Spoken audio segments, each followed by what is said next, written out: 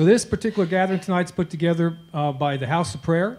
We're a little organization here, assembly at Fayetteville, Arkansas. That's where this is being held, the area near Fayetteville, Arkansas. And it's a religious organization, as it's called. And we put this together here and invited David Straight because we have heard that David Straight has some fantastic information to bless people in the areas of life as they interact with so-called government and potentially government and non-government, as you will hear tonight when he gives his presentation.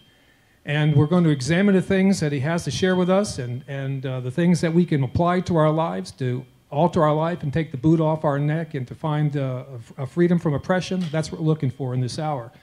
We've understood that he offers some information for people that are under the heavy hand of Child Protective Services and child trafficking information. At this particular time, I'm understanding that David is serving on 2 executive task forces right now, presidential task forces, one having to do with child trafficking, the other having to do with corruption in government.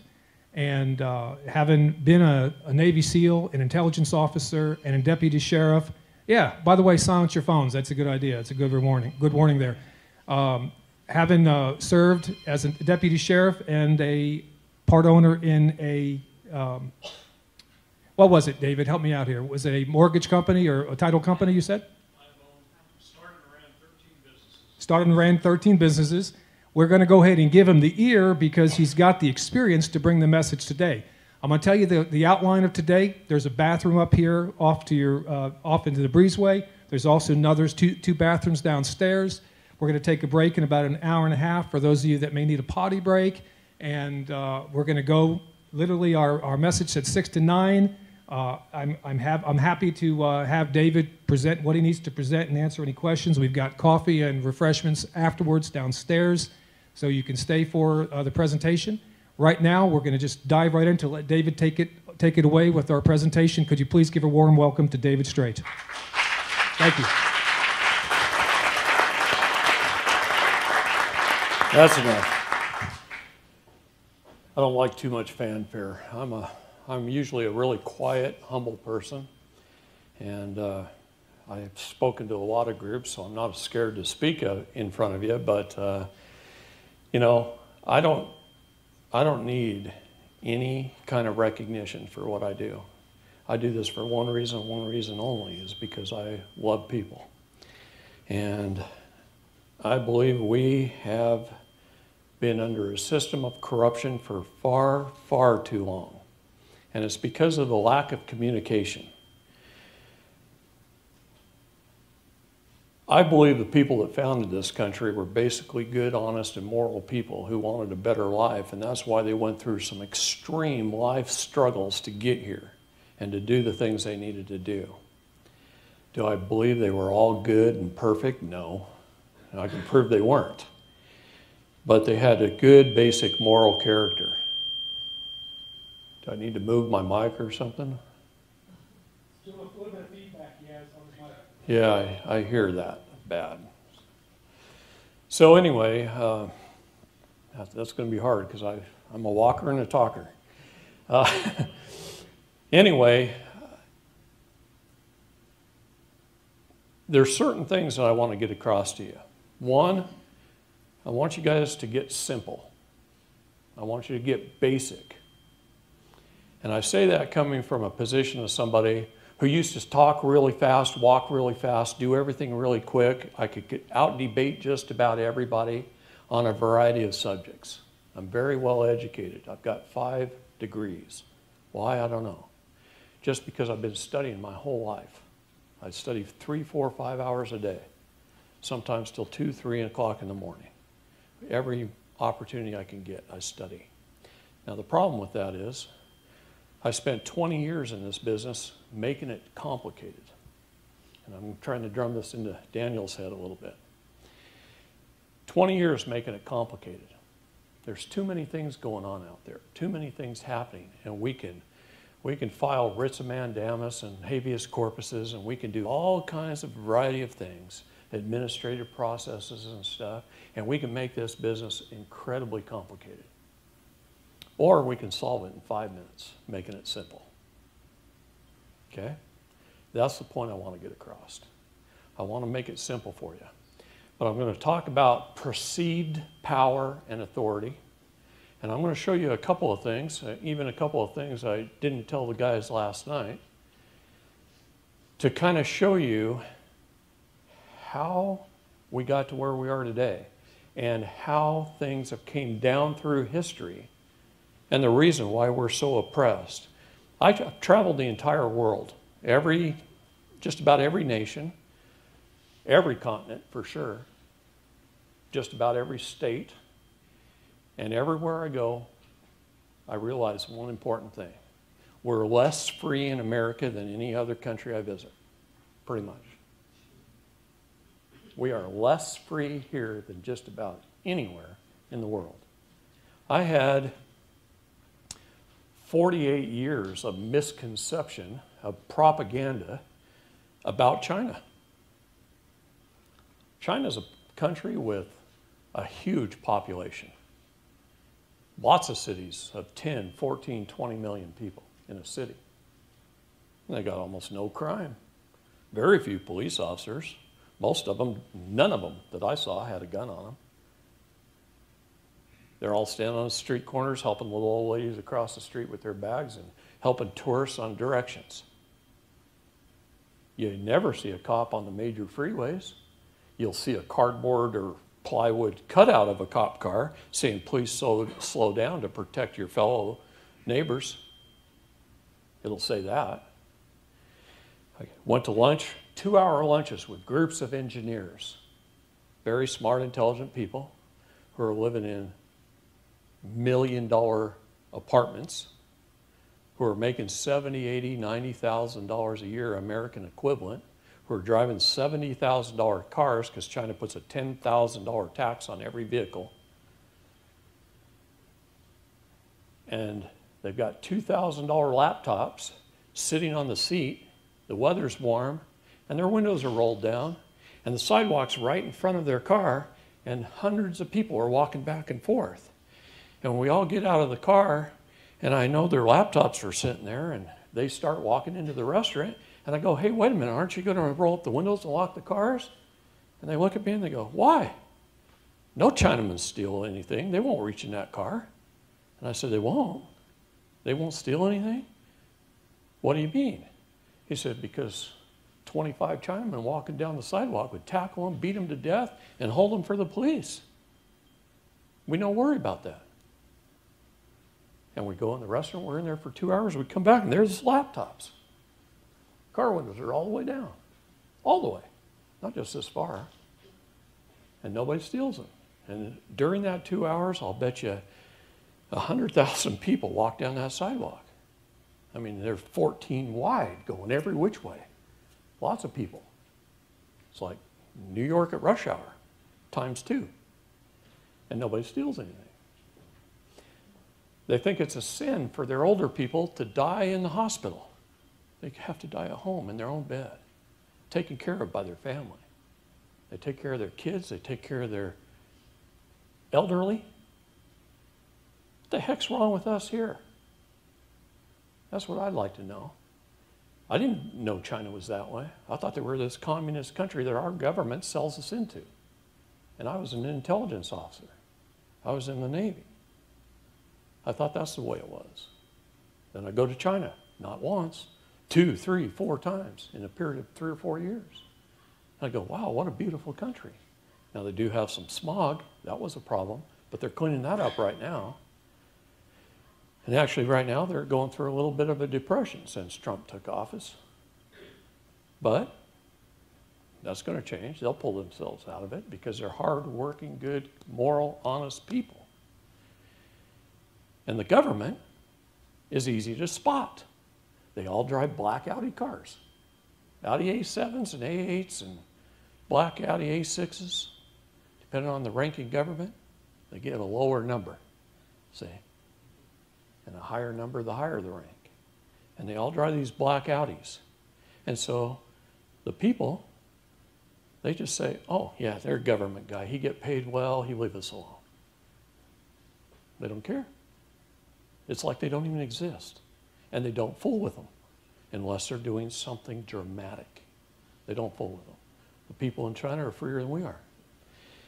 In 1992, Russia signed the ICCPR, the International Covenant on Civil and Political Rights, and they rewrote their entire nation's constitutions. And they started holding elections for the first time, and Putin was put in place. And his people love him, and they flourish under him, and he does well. And he's sharp, he's decisive, he doesn't let them get away with corruption. And so they keep reelecting him. They don't have terms like we have here. They'll just reelect somebody as many times as they think he's doing good until he's old and senile, and then they throw him out and put somebody else new. And Russia, since 1993, has been a freer country than we are. We get fed a whole line of crap, propaganda from our own government. I'll tell you what, I go to Russia and they're some of the smartest, nicest, sweetest, best people ever. And they take care of their neighbors, and they take care of their young, and they take care of their elderly. The misconceptions we have in America are unbelievable. We live under such a slave system, and other than the other 13 English commonwealths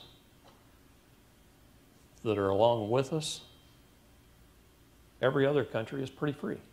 You can do just about anything you want. Here, if you want to change a light bulb, you've got to get an electrical permit just about.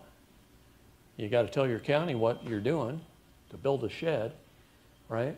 I mean, to fix your own sewer system, you got to get a permit. You got to get a license for something. Every time you bow to perceived authority, you're giving up a right in exchange for a privilege. What does the word privilege mean? We all were taught, what? That's something good. No, it's not. It's not something good. To have a privilege is terrible. It's a sin. It's to take upon sin is what a privilege is. We were all taught wrong on purpose. Let me give you a couple of things in history that'll tell you this. In 1951, our federal government created this wonderful older school teacher lady named Jane Spalding. And they paraded her around the country to all 50 states to sell the state governments on the auspice of standardized education and government funding to the schools and government funding to the states. My throat gets really dry because I got poisoned back in March, okay? So anyway, I apologize for that, but I'm going to be doing that a lot. So anyway, they paraded her around for 2 years, and if you could close your eyes and picture the most perfect school teacher in your mind, that was Jane Spalding. She literally was next to perfect. And they said she was going to be the head of the Department of Education. That's what she was sold on. So April 11th, 1953, the 50th state finally signed off, and they made Jane Spalding the head of the Department of Education. 49 days later, the President of the United States fired Jane Spalding and appointed Nelson Aldrich Rockefeller to run the Department of Education. And during his acceptance speech in front of the media, which was a group about this size, so if you were all media and I was Nelson Aldrich Rockefeller, this is about the way the group was. And he stood up there at the podium and he said, "I consider this the greatest position in government." And the reporters' hands all shot up and the flash bulbs went off. And the first reporter asked, "Why do you consider this the greatest position in government? Greater than the President of the United States and the Vice President?" And he said, absolutely. This is the greatest position in government. And they said, why?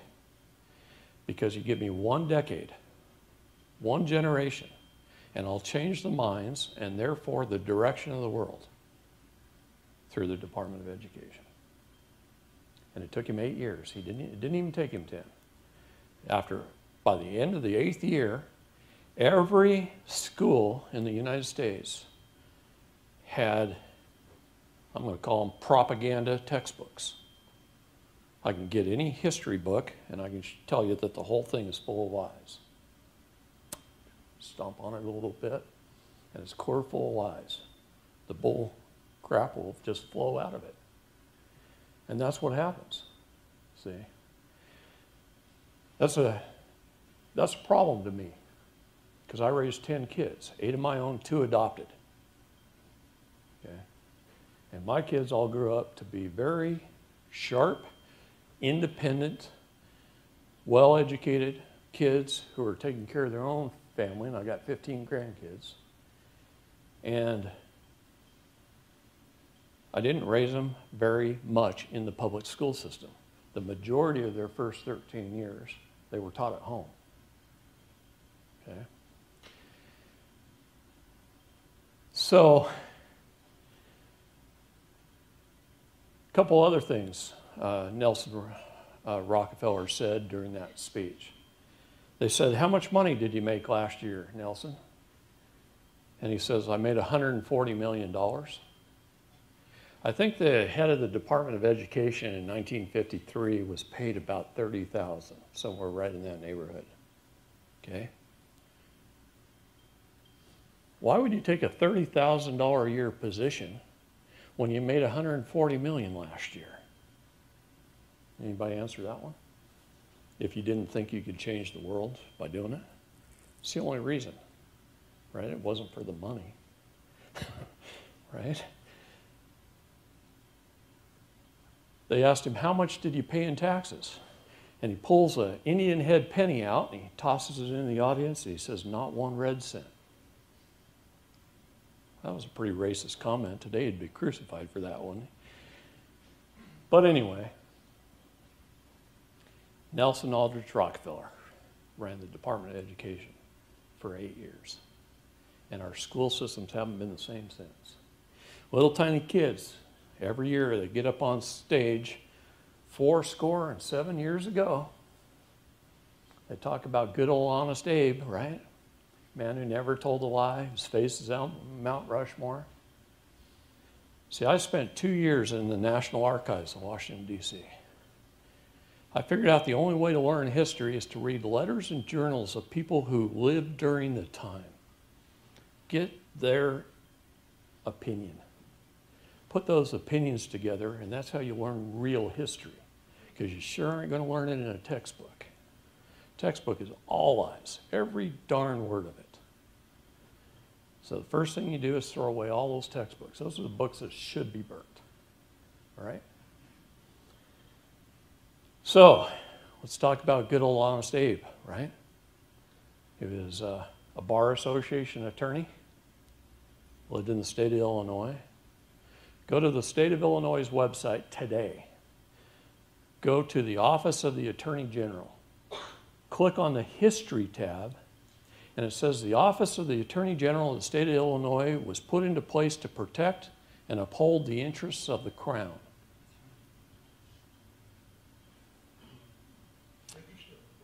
The Crown Inc. Okay? Good old England and its monarchs. That's what the Crown. The Crown Inc. was the very first corporation in the world. Okay? So let's talk about Abe a little bit. He was a follower of Karl Marx. Karl Marx wrote the Communist Manifesto in 1848. Okay? He passed a whole bunch of communistic laws that are still today screwing up Illinois.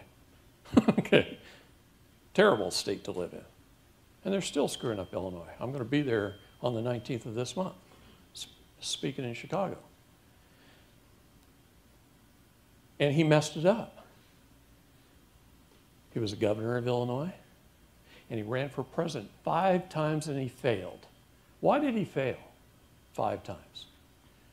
Because the people didn't like the communist Abe Lincoln.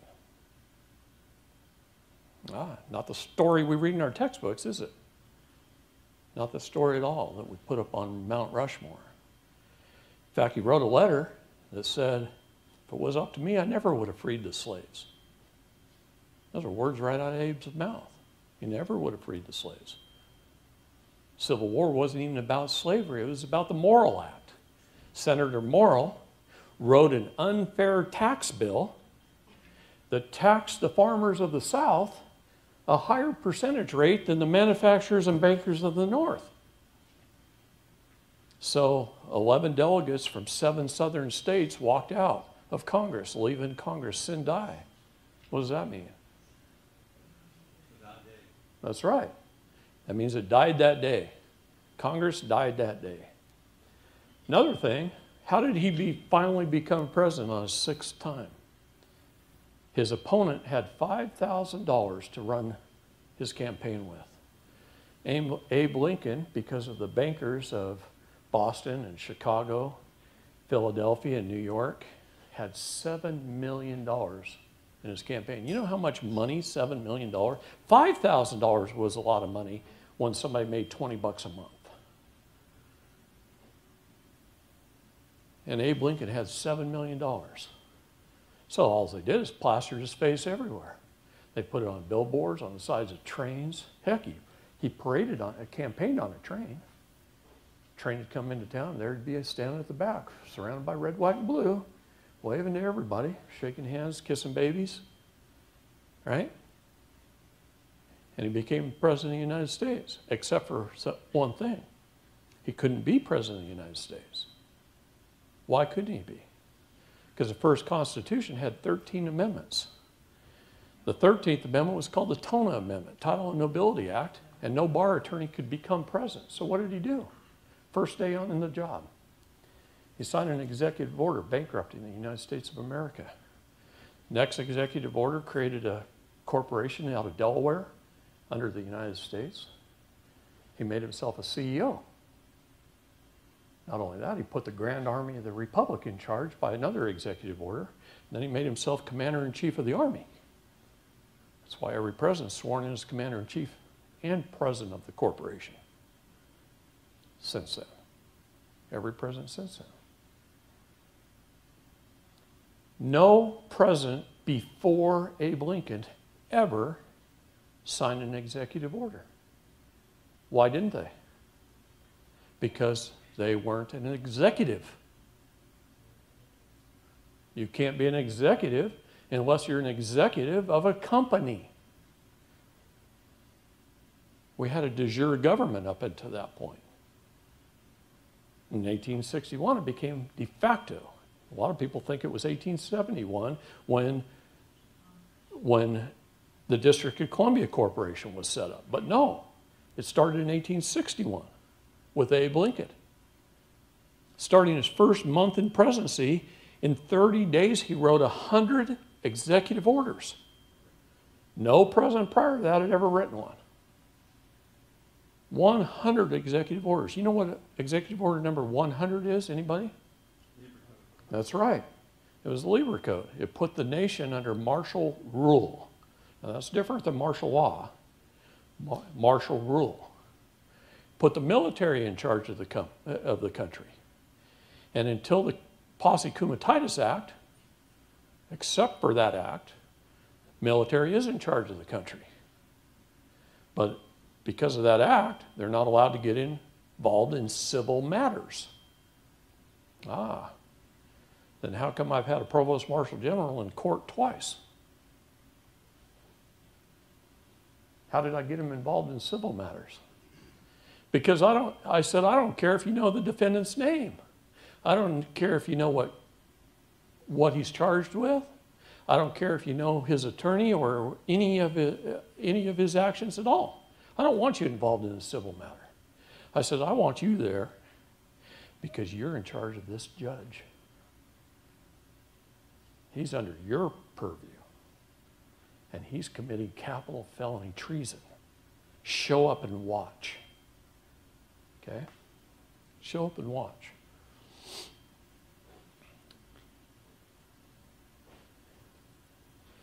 Anybody know who Tim Holmseth is? You guys are sitting way too far back there. You guys in the back row, come forward.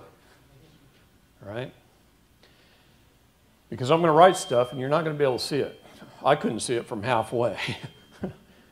So anyway. Anybody know who Tim Holmseth is? Nobody? Oh, that alone is shocking to me. Tim has been a reporter an award-winning reporter for the last 10 or 12 plus years. I know it's been at least 12 years. Okay? And he's being persecuted right now in the state of Minnesota by an attorney firm in the state of Florida. And he's being persecuted in Minnesota for releasing information that was already public. Don't we have freedom of speech and freedom of the press? And all he's doing is releasing information that's already on the public record, and he's taking it and he's putting it on the internet and he's telling everybody about it. And they're persecuting him. You know what they did? They got a gag order, a protection order against a lady who is committing child and sex trafficking in Florida, and she's an attorney for a big attorney firm in guess which county? Broward County, Florida, which is one of the most corrupt in the nation. And she is taking him to court every month. She's suing him for something to keep him tied up, spending his resources, spending his time, so he can't do any reporting because he called her out on something that was already on a court record down there. So it's not like he went to Florida and did investigative journalism and found out something that nobody else had. It's not proprietary information. It's public record. And he's just taking what's already on the record and putting it out there, right? It's not illegal in any way, shape, or form. So she sued him in the state of Florida, and his life was threatened if he showed up in court. He'd never set foot in the state of Florida in his life. He's never been there. And his life was threatened, so he didn't go.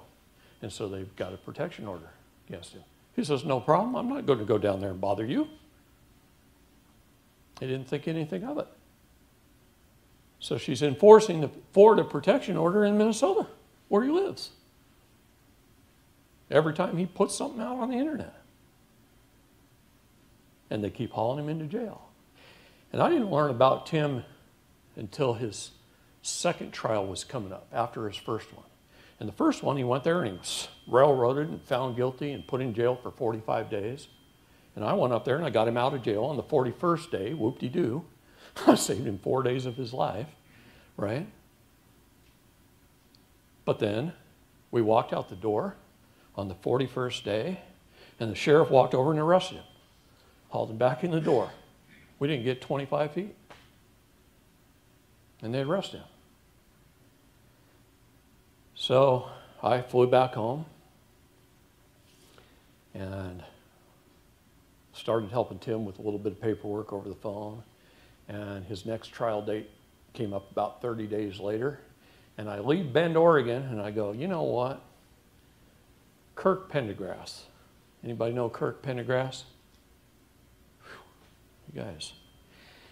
All right. Start watching Kirk's Law Corner.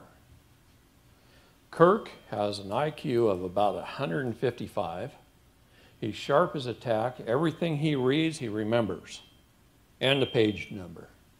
Okay? He's got one of those photographic memories. And he can read the law and know the law better than most attorneys. So I'm leaving Bend in a car, about ready to drive to Minnesota. And I call up Kirk and I say, hey, you got a bag packed? I said, I'll be there in 4.5 hours. Kirk says, 4.5 hours? That's not enough time. I'm not going anywhere. So I wait 2 hours. When I get to Burns, Oregon, I call Kirk up. I said, hey, Kirk, 2.5 hours away. I'll be there at your house to pick you up. I told him the situation. He says, okay, I'll go. Stopped at his house, picked him up. We shot up to Minnesota, right out of Great Falls, North Dakota, just across the border, a little town called Crookston. In fact, all 3 counties there have a population of about 10,000 people. It's almost to Canada. It's way up there, right? And I pick Kirk up, and we show up with Tim in court, and Kirk and I stand in court under E-Clause LLC and presidential executive orders, and we speak an hour and 20 minutes on behalf of Tim. And in that court, we called the judge out 3 times on the record for capital felony treason. And it went unrebutted. He knew he committed it. So he dismissed the case and recused himself. 30 days later, they're hauling him back into court again. We've done this 5 times now, 5 judges. The last time, we had 150 people show up from all over the world. Court from England flew in to his court. And Tim didn't show. And he didn't show because literally on public television, they threatened to kill him if he showed up. So he didn't show. So we had a lawful strategic plan in place in case that happened. And Kirk went in the courtroom and took care of some business. The judge still issued a warrant because he didn't show. But when you read the warrant, you'll giggle. It's only for a misdemeanor, and it's only good in that county in Minnesota. So as long as he stays out of that county, they're not going to pick him up, right? So we've got him stationed in a safe house, and he's fine. But we're just going to fight it on a higher level because they just, one judge after another in this courtroom, and they just keep committing capital felony treason, okay? And they're doing that in every courthouse in the United States. Every single courthouse in the United States. Every day, they're committing capital felony treason on you, on all of us. Every one of our neighbors that has to walk in that courtroom. And the problem is they've been getting away with it for too long, far too long. That's why we're really here today. See, we were at war. There are 2 wars going on in the world right now, and it ain't Afghanistan and Iraq. Okay? It's not with another nation. One war is going on inside that group, and the other war is going on between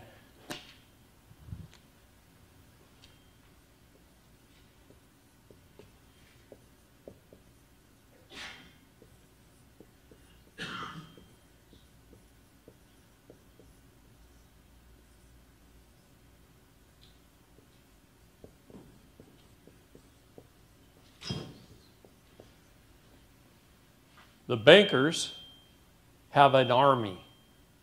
They are called attorneys. The Bar Association works for the bankers under the Crown Inc. versus we the people. This is the war we're fighting. Every one of us are fighting this war today. And it's one of the most costly and bloodiest wars in the history of mankind. You couldn't do this much damage with A-1 tanks and howitzers as they're doing to us today. They're stealing our children, they're stealing our property, and they're stealing our lives. Many, many millions of people in our prison systems. And every organization like Harvard University, Cornell, Yale, have all done studies on our prison systems. These are them doing studies. And they've determined that between 41 and 69% of the prison population does not belong there, has committed no crime. 41 to 69%, depending on which of those studies you read. That's half. Let's just call it 50% break in the middle. Half of our prison population doesn't belong there. Right down the road here at this little gas station, when you walk in there to buy a body armor, to the counter, and the counter is about this tall, and you put it up there, right next to it is a newspaper that they sell for $2, which is just a picture after picture after picture of the criminals in this area who are being sought after by the law. Oh my gosh, I started reading some of those. I even grabbed it. She goes, that's $2. I said, I don't want to buy it. I just want to look at it. And I walked over and I started thumbing through there, and I'm looking at what these people are being accused of.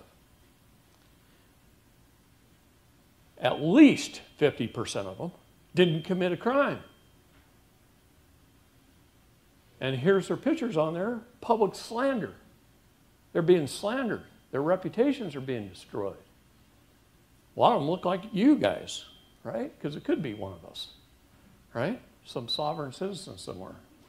We'll joke about that for a while, but there's no such thing as a sovereign citizen. We've had 44 out of 45 presidents stand in front of the cameras and say the people are sovereign. 44 out of 45 have said that in front of the camera. I know, I've read every presidential speech. Every one of them. According back to Washington's. And the people are sovereign. I'm sovereign. That's why I'm using a purple pen. Right? I've got a purple pen in my pocket. All right? Dead is black. Blue is contract. Red is living. Purple is royalty. Okay? Know your ink colors. They're important. They're important on your documents. Another thing I want to mention briefly is inside that circle, you could stick the name of any organization or agency in our government, our perceived government. And right down the middle of that, you could build the Great Wall of China. And on one side, you're going to have order followers. And on the other side, you're going to have the best of the best of the brightest there are in their given field. People that have saved the world, saved you, every one of you, over and over and over again. I don't care if this is a CIA. Don't say anything bad about them, because you're sitting here because of them. Otherwise, you'd be dead and buried. There are people in every one of those agencies who have saved this country single-handedly by themselves. And I can tell you story after story after story. I've told some of you already, some of them. Don't talk bad about an agency. It has nothing to do with agency. It has to do with you. Government operates through the consent of the governed. If I was going to rattle off about key points in about 20 Supreme Court cases, it goes something like this. Since governments have chosen to incorporate themselves, they must follow the same rules as any other corporation. That rules, statutes, ordinances, even executive orders are not law. They are not law. They are corporate bylaws. They are for employees of the corporation to follow. Who are the employees of their corporation? You. Every one of you was made an employee. Very first day you were born, a paper was filed to the Department of Human Resources, the HR department of the corporation. Just like when you go to work as an employee for any other company, you went to the HR department right after you were hired, before you could even start work. And you filled out all your forms and you did all your stuff with HR and you signed up for your health plan that probably didn't take effect for 90 days or whatever, right? All those things that you do. And the same thing happened to you the day you were born. I'm an ambassador for Voice of Youth, and over 50 sovereign nations have me do their work. And it keeps me really, really busy. Besides this, and besides getting over 270 children returned to their parents in the last 2 years alone. Okay. I don't need fanfare. But what I'm trying to say is this. Threw me off a little bit.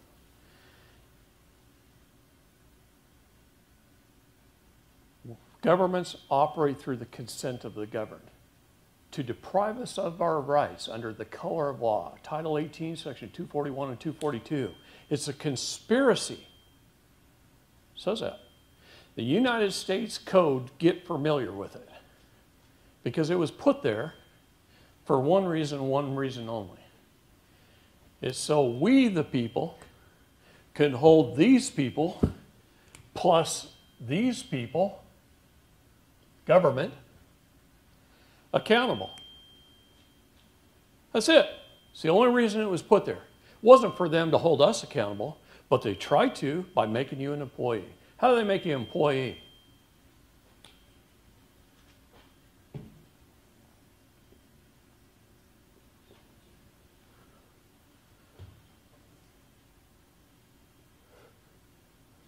Why did I write it like that?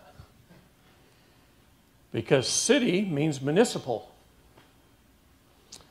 Zen is society. It's a municipal society.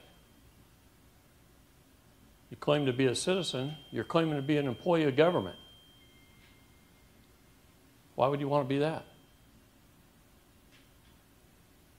Why would you want to be a citizen of anything? That's right. It's not in our textbooks, is it? Kindergarten through 12th grade, we didn't learn very much, I can tell you that. How many law classes did you have? Wait a minute, none. When you were 15, you got a permit, didn't you? From that moment on, you've been dealing with the law, and you didn't have a single law class?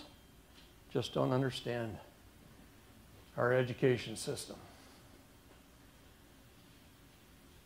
So let's talk about this one.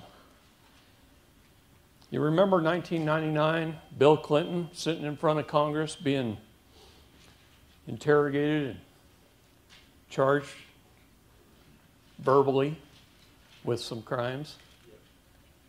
I should say alleged crimes, because you know he never did that, right? This is Arkansas. I've got to be careful what I say in Arkansas regarding my friends, the Clintons. Anyway, the last day of testimony, he stood there all day and he played with a dollar bill. And he just played with it. He rolled it up. He did all kinds of things with it. He folded it and he creased it and he turned it over, folded it back, and until he got tired of listening. And then he held it up, just like that. And you could watch about 25 heads in the room just nod.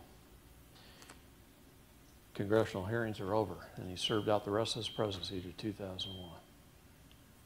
He never had to say a word. He sat there all day, didn't answer one question, because he had the right to remain silent. Pled the fifth. But he held that up. Why? What's it mean? Let's talk about what it means. This world, and I wanted to start with telling you there's two of everything. There's two of you. There's your all caps name, and then there's your upper and lowercase first and middle name, with your last name tacked on. Okay? But there's two of you. Citizen, person, and resident.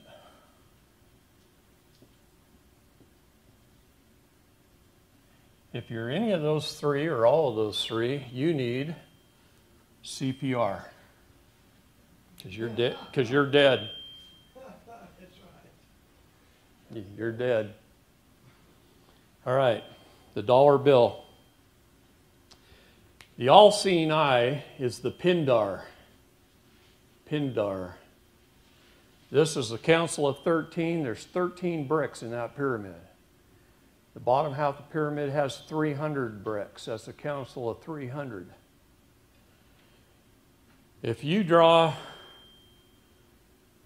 an imaginary line at that first layer of bricks, and you draw vertical lines down, you can write the name of every organization on earth on any of those lines. You could write the Masons, the Illuminati, the government of Fayetteville, and the government of whatever county this is in, and whatever state we're in, and you could write every government, every organization, every church that's a 501c3, any major churches, Catholic Church, Mormon Church, Baptist Church, Protestant Church, doesn't matter. You can write every organization on it. Even Christ was against organized religions. We need to meet as neighbors. We can hold church wherein two or more gathered together, there am I also. I am a Christian. I'm a firm believer in the Bible. I'm a firm believer that there will attain salvation someday if we live righteously, and that we can repent for our sins. But I'm telling you right now, even Christ knew man would corrupt any organization. As people increase in their level of power, they get greedy, envious, prideful. Just name any of the 7 deadly sins, right? And then some. And that's what happens to them. And the minute they do that, they go up into this pyramid that is controlled. And that's what's wrong with every organization on earth. Now, I'm not saying every single one of them are, but I'm saying there's a heck of a good chance. See, everything in life is about good versus evil. 1/3 of the hosts of heaven were what? Okay? Good versus evil. Citizen, person, and resident. It's 3 things that we never want to be. In fact, in the book of Job, and 5 other authors in the Bible have distinguished clearly between a man and a person. Job 32:21. What's it say? It says, be the man and not the person. 22, it says, don't put the flattering titles upon a man of a person. We never want to be persons. We're not persons. We're people. Why did our founding fathers say, we the people? We the people created government. We, the people, laid down the law. And right now they're sure stepping outside of their scope and authority that we, the people, laid down. So why? Why are we the people? Every one of our documents that we file in court should say, I am a man, a living soul, a son of God. I am one of we the people who created government. There's a maximum law that says that in which one creates, one controls. You want to control our perceived authority? Then you better be a we the people, which means not a citizen, a person, or resident. So you need to repudiate your citizenship. In the United States Code, in Title 8, Section 1101, it says, this is the definitions of statuses in the United States. Everything in the law is about status, standing, and jurisdiction. Status, standing, and jurisdiction.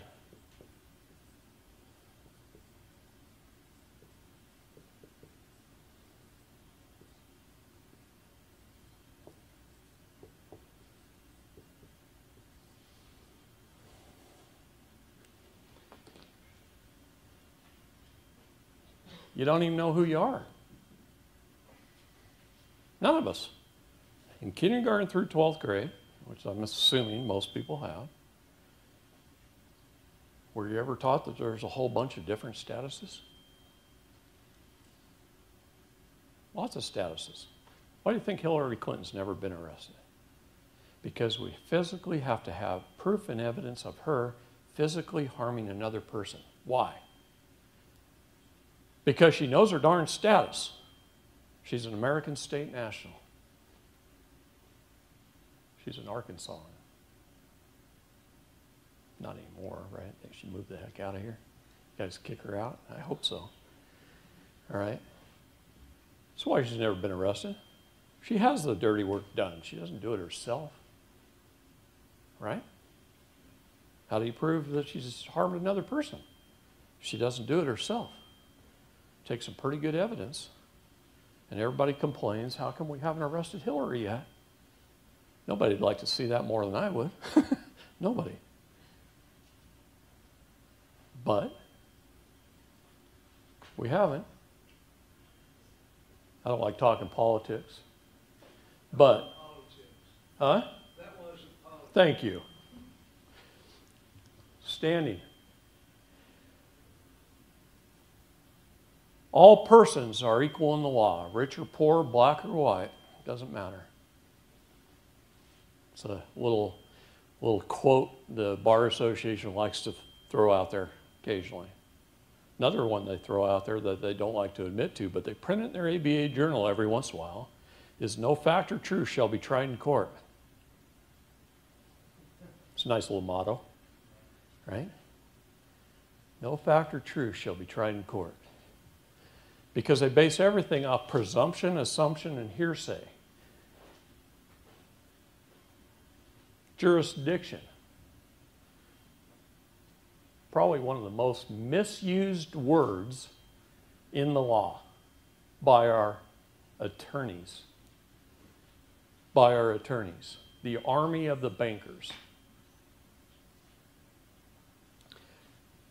No, an attorney, he was standing just past the bar exam. He's standing in Seattle at the Space Needle. And he's up on top at the restaurant. They just had a big meal celebration. And he's standing there and he's looking out the window. And one of the older attorneys came up to him and says, "You see all that out there? You see all those powerful corporations like Microsoft and all that? See all those? Guess who controls those? Not the CEOs. Every one of those guys run to their corporate attorney. The attorneys control those corporations, not the CEOs of the company, not their board of directors. They don't do anything until they run it past the legal department. Not a stinking thing." And he realized that day he shouldn't have ever became an attorney because he didn't want anything to do with that.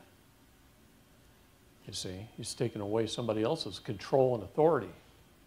Can you all hear me? I talk quiet. Yes. Okay. Every organization on earth. What does the word attorney mean? Look it up in a legal dictionary. It says an actor to a turn. That's the definition of an attorney. An actor to a turn. What is the legal definition of an actor? It's someone who gets up on stage and lies convincingly enough to make you believe in the character and the plot. Yeah, somebody who lies convincingly enough.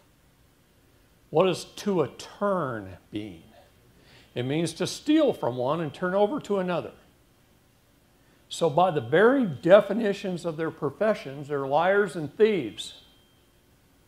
Let's bankrupt them all and make a pact, never hire an attorney for anything. You don't need it. Because it takes 3 signatures to steal your life. It takes the judges, the prosecutors, and your attorney or you. Your attorney or you. That means if you're in jail, it's because you signed a plea deal or your attorney signed your bond for you that put you in jail. So if you hired an attorney thinking he's going to protect you and get you out of jail, See, I've gone to federal courts where someone's actually been tried by a jury and found guilty of felonies, and I meet them right after their trial and before their sentencing, and we walk in and we nullify their trial and their sentencing. How do we do that?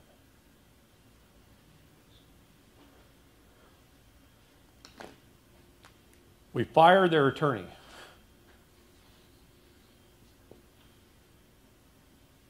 If you have an attorney, you are a ward of the state, a ward of the court, you're incompetent and unable to speak for yourself.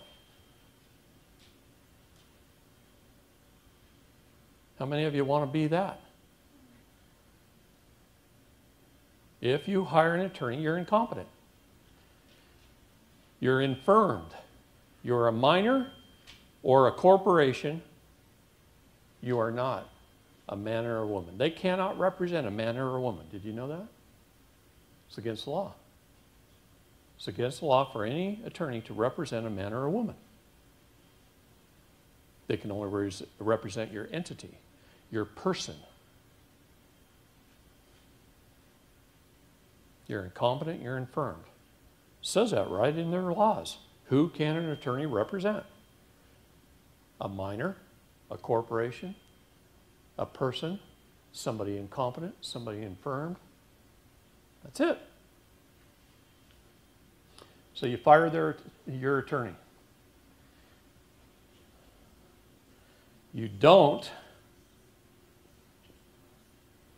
sign anything. And you make sure you are competent.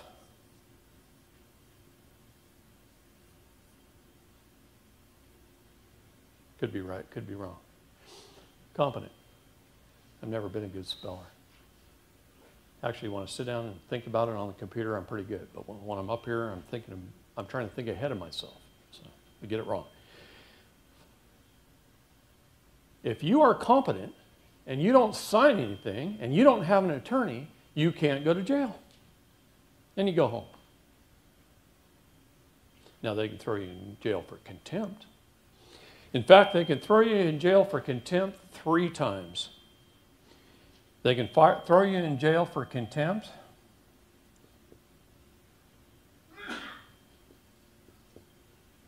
to try and force you to have an attorney. They can throw you in jail for contempt to try and force you into a plea deal. And they could throw you in jail for contempt to get a incompetency hearing. Now the problem with incompetency, it's a two-edged sword for the court. So believe me, they want you competent, except in the state of New York. They want you competent. In the state of New York, they want you incompetent because they make a lot of money off mental health facilities without even being sentenced, without a trial, without due process of law. They can put you in a mental health facility for a year.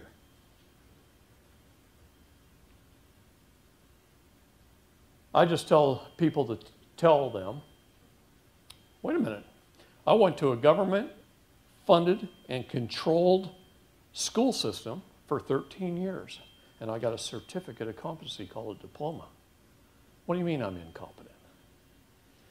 I filed all these documents, sui juris on my behalf in this court. What do you mean I'm incompetent? I got this degree and that degree, and I've been a successful businessman. What do you mean I'm incompetent? And the judge goes, crap, I can't find him incompetent. So that's one of the easiest things to get around, is to make sure you're competent.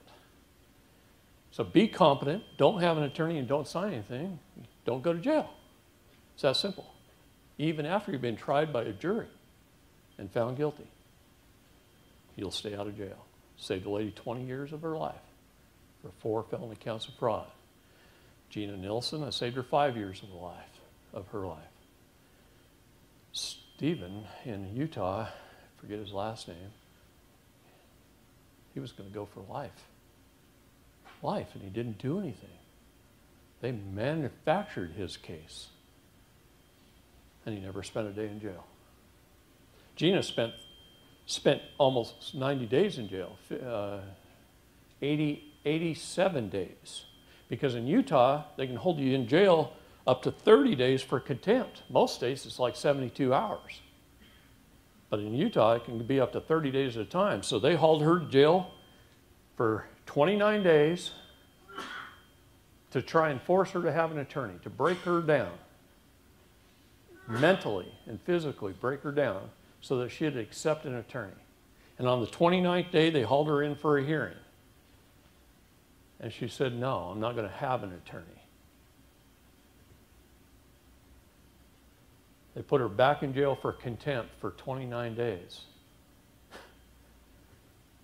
to try and force her into a plea deal.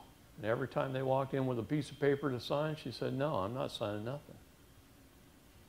They threw her back. She went in for a hearing. They said, we're going to order a competency hearing. We're going to send a psychologist over to the jail. He walks through the door. She goes, you realize I have a degree in psychology, right? She goes, you realize I have 2 businesses that I run and operate. You do realize that I filed over 700 pages of documents in this court, right? He goes, you're competent.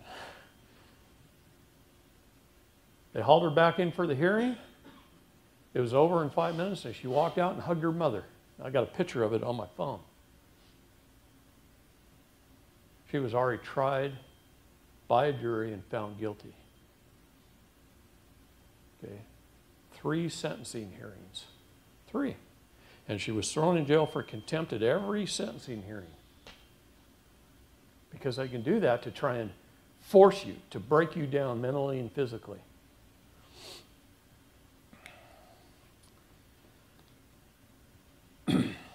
Here's a line I want you all to know. First of all, anytime you're dealing with authority, try to shut up. Don't say anything. That's the first thing you got to try and do. Because you will incriminate yourself every time. So try not to say anything. I know people that have been arrested, strapped in, thrown in the back of a car, hauled to the jail, gone through interrogation, and they let them out because they didn't even say their name. They just zipped their lip, didn't say a word. And then they go home. I know quite a few people that that's happened to. You know somebody that happened to. See? So that's the first thing. Second, if you do have to say something and deal with it, be nice. Every one of those agencies, there's good people in, even our police departments. There's a lot of guys that started when they were this young saying, Daddy, I'm going to grow up to be a police officer so I can help people. And they don't realize that when they get in there and they get on the job, that they're nothing more than a policy enforcement revenue collection agent, because that's what they are. Police means policy. Doesn't say law officer. Doesn't say peace officer. In fact, the Supreme Court has ruled several times now that they're not there to protect the public. Not only that, they're all private for-profit entities. You guys ever run a Dun & Bradstreet number or a Manta.com report on your city of Fayetteville or on the county of whatever this is, or on the police department, or on the courthouse? I proved in the First District Court of Cache County, Utah, that 7 county courts in Utah were owned by one man whose headquarters offices was in Ogden, and he owned them just like a McDonald's franchise. You think they're government? On June the 20th, I was meeting Melania Trump in the Rose Garden. I'm on one of her task forces. And we talked for about 20 minutes, and it was real nice, and talked about a lot of different things. She gave me a little letter thanking me for the evidence that I've turned into the Pentagon has resulted in the arrest of more than 3,000 child and sex traffickers this year since March. Okay. But President Trump came by, and I'll wear my hat tomorrow that he gave me. President Trump came by and said some nice things and gave me a hat.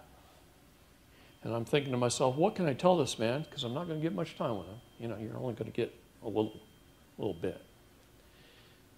What can I tell this man that's going to make some kind of a difference? And the only thought that came to my head was this.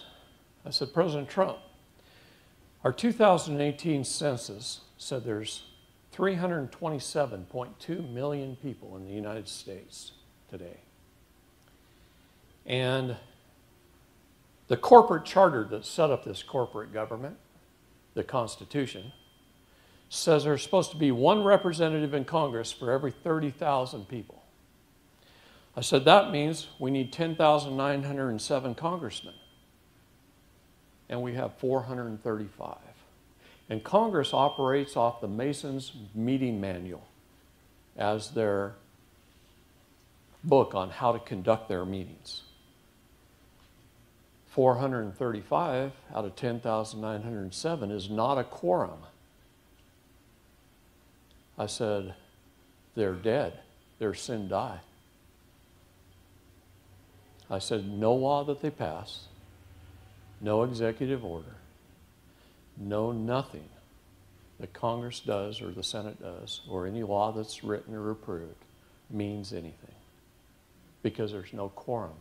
There's no lawful government. Everything is de facto, which means without fact. It's all de facto. They operate through the consent of the governed. And he looks at me and he says, you know, I know that, and you're right. And he says, that's why I signed executive order, and I can never remember the numbers, blah, blah, blah. Restoring the Republic of the United States of America, and now it's up to you. And I just about burst into tears. I said, geez, he knows our government has no authority to even exist except through the consent of the governed by the unknowing and uneducated, and it's, believe me, I'm not blaming anybody, it's not your fault. We were all educated through the same system. And we're all just compartmentalized legal idiots, and we're stupid.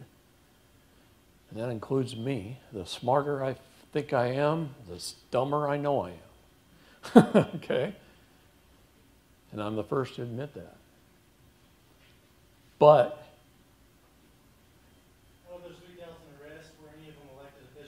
yeah, a lot of them.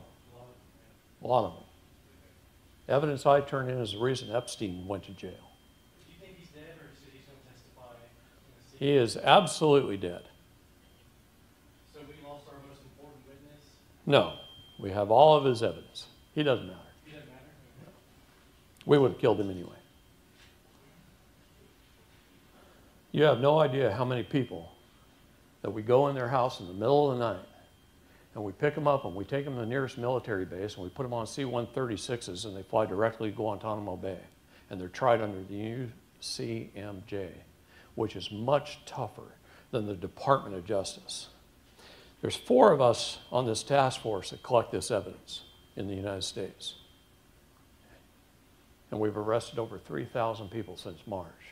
In that same period of time, the Department of Justice, which has 400,000 people, 100,000 to 1, has arrested 1,700. Okay?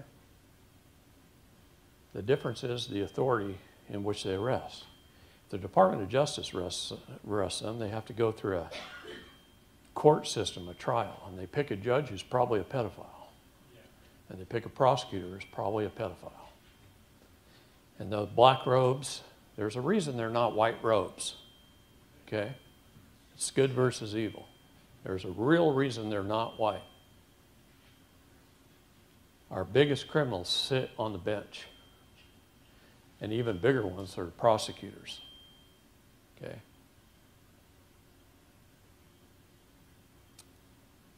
Once they've reached that position of power, no, I shouldn't say that because there's a lot of good ones still. I've won judges over to our side. Okay?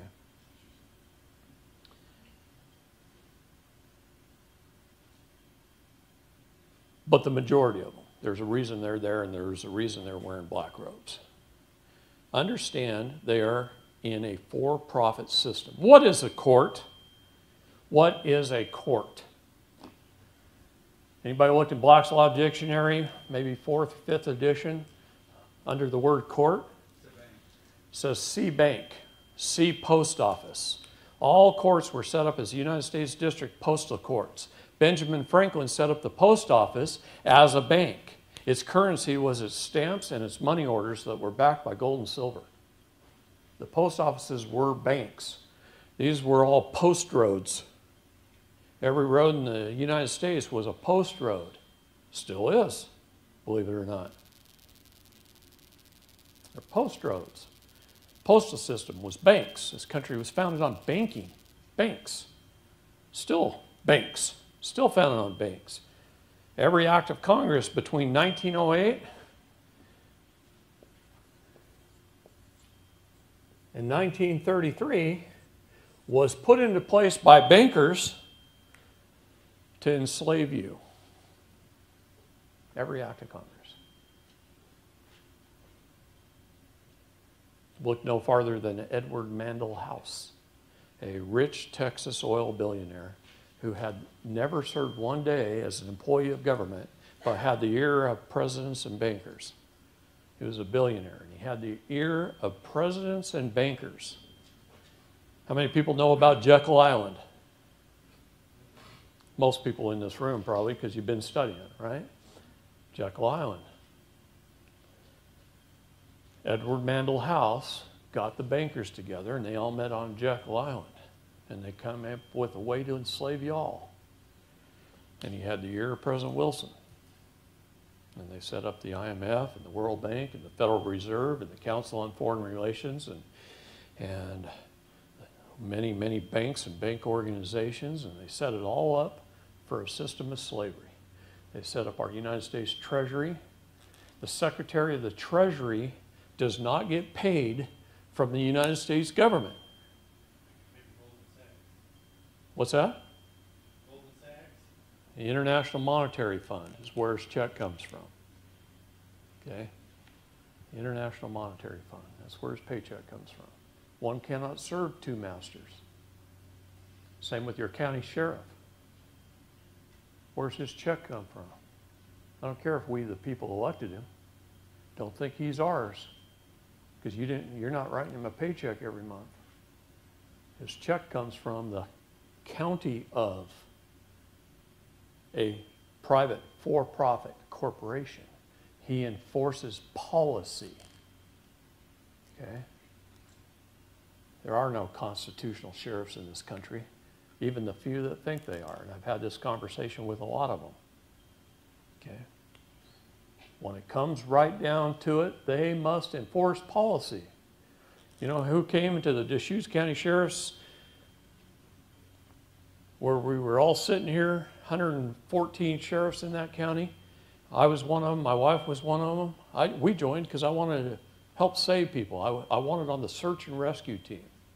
We have mountains in Oregon. I don't know if you've ever been there. They're not like these little molehills around here. You know, off my deck, I can see like 11 snow-capped peaks that go up 12,000 feet. Okay. So people get lost. In fact, last week or two, they just found a hiker up on Mount Jeff that disappeared 3 years ago. But the snow melted enough this August that he appeared, right? 3 years he'd been up there under that snow. Most summers it doesn't melt off, okay? Mount Bachelor gets like 100, Mount Bachelor is 40 minutes from my house. I can jump in the car and be up there in 40 minutes. I can be down here swimming in a swimming pool in 80-degree heat. I can go skiing in 40 minutes. 40 minutes.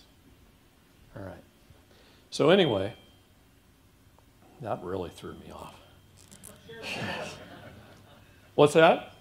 Sheriffs. Okay, let's hold court for a minute. Who wants to be a judge? I'll pick one then. All right? Doesn't matter. All you can be judges. See, here's the thing. You can stand up there as an ex-friend or lawful counsel with a friend of yours. You don't have to be a bar attorney. No bar attorney is licensed by the state. They're licensed by the bar. It's a labor union. They're trying to form a labor union monopoly. In fact, President Trump signed an executive order asking we the people for help. A couple of us took him seriously. Chris Howlett, anybody know Chris? Guy from Florida, Chris Howlett, he was an attorney, but a good one that we've won over to our side, right? And he quit being an attorney. He set up a company called E-Clause, LLC.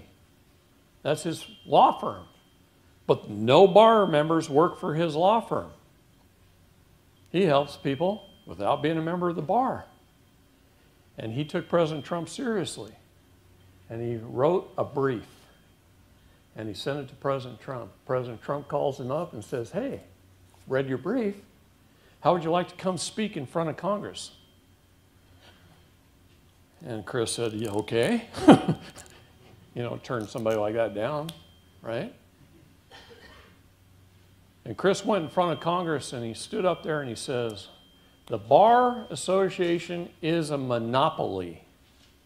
We do not allow monopolies in the United States of America. I would like you to collapse the monopoly. But I know most of you are bar members, and since you're not going to, and he looked them right in the eye and told them that. He knew they weren't going to. He says, you need to open the practice up to everybody. And my company, E-Clause LLC, should have the authority to stand up in court in any courtroom in the United States that I register my company as a business in that state to practice law just like a bar attorney. And guess what? They signed off on it. And Kirk Pendergrass and Chris Howlett and John Gentry out of Tennessee and a few people that I know besides them all work for Chris Howlett, and they go to courts as non-bar association attorneys. And so when Kirk Pendergrass and I walked in with executive orders and slapped them on the judge's podium and said, we're going to be helping Tim Holmseth, he just went, he couldn't think of anything to say. So we talked for an hour and 20 minutes. Okay? Yeah. Yeah, it was. And it was a sight to behold. And the people in the audience, we got them all to do affidavits afterwards, testifying to what they heard. And we got their court transcripts, because we called them out for capital felony treason 3 times and it went unrebutted. Do you understand what that means? Nobody objected from their side. They agreed. So the judge recused himself and dismissed the case. Now they're still after Tim, but it doesn't matter. They conceded, right? Now we can tell everybody because it's public record. They conceded. If they concede once, they're going to concede again. Now let me tell you something. I went up to Washington State and I was teaching a group about 3 times this size. And there was a couple of judges, a couple of attorneys, and a couple of legislators in the room. And you know what? In Washington State, they put a bill in front of the legislature to declare the Bar Association a monopoly and open the practice of law to everybody. Hasn't passed yet. They've tabled it. But it went there. And it was talked about and discussed, and it's been talked about and discussed 2 or 3 sessions. That's important. Okay? Well, a couple of years ago, I went to Alabama, and the 10th Amendment Society, group of people just like you, calling themselves the 10th Amendment Society, got me down there. And I gave a talk just like I'm giving today, pretty much. And they started learning from me, and I've been sending them emails and all kinds of stuff. State of Alabama is passing laws right now. Alabama is leading the pack. They're going to be the most conservative constitutional state in the country pretty soon. One of the things I talk about is our marriage licenses and the story of a mother. Very important story everybody should know. And I talked about marriage licenses and what that means and what that is. The U.S. Patent and Trademark Office, and if I can assign somebody pretty soon to erase this board so I can start over. U.S. Patent and Trademark Office, the states patented a marriage. Did you know that? They patented how they can screw you, mess with you through a marriage. And if you look at the blueprint that goes along with the patent, because when you're patenting a process, you have to put a blueprint with it. The blueprint looks something like this. Hope people can see this back there.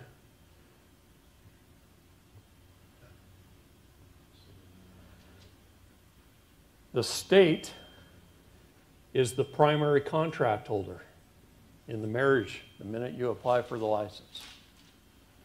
They join with the husband, which is animal husbandry. Never call your spouse your husband, and never call her your wife. You're a mate and a helpmate, okay? A man and a woman. And they enjoin with the wife. And there's nothing that connects them. Nothing. A dashed line, they write the word God on the dashed line. Any architect and any engineer will tell you that a dashed line on a blueprint means a beam that bears no weight. They took God out of the contract. He bears no weight in the contract. And the husband does not interact with the wife except through the state. How do you like them apples? Not very edible. Pretty sour and bitter. Okay? That's the blueprint of a marriage. So the state of Alabama, I'm finishing up on this. State of Alabama, in my talks that I've been doing for about the last 3 years, I tell people how to properly get married. And that is with a family Bible. It costs you about the same price or less than a marriage license. And you get a family Bible that has the extra pages in the front and the back. And that's where you record your family events. Childbirths, marriages, all those kind of things.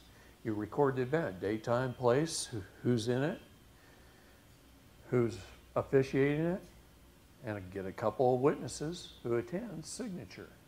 And then you take your Holy Bible with the stuff that's written in it, the event that's written in it, and you take a copy of it and you go record it at your county courthouse.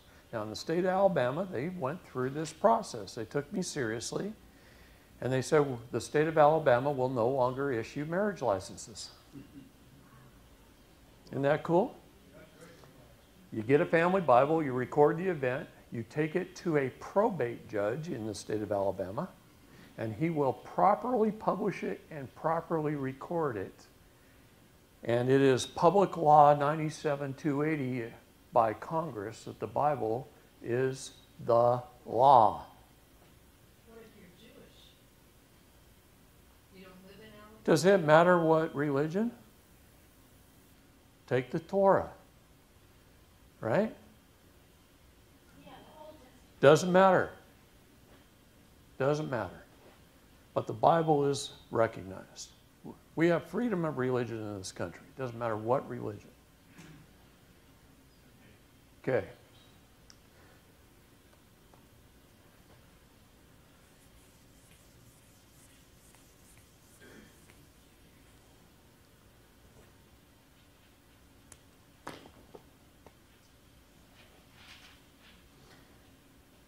I've written this about a dozen times, and I keep slightly changing words on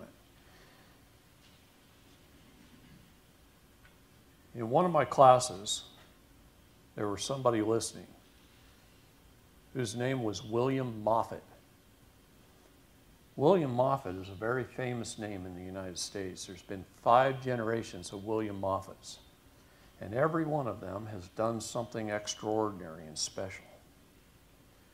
But about 30 years ago, the most recent William Moffett, who's now 70 years old, retired and living in Montana, started the World Benefit Church. And he created an organization called Voice of Youth. And he did it for one reason and one reason only, not to have a congregation of people that he's teaching every Sunday, but to be able to go to governments all over the world. He's been to every country and spoke with every world leader for the last 30 years. And he spoke at The Hague in front of the United Nations and the United Nations Human Rights Division. And he's spoken on behalf of the children and their families. And William Moffett listened to one of my classes. And he bugged me for about 3 months, thinking that I didn't have enough time on my hands.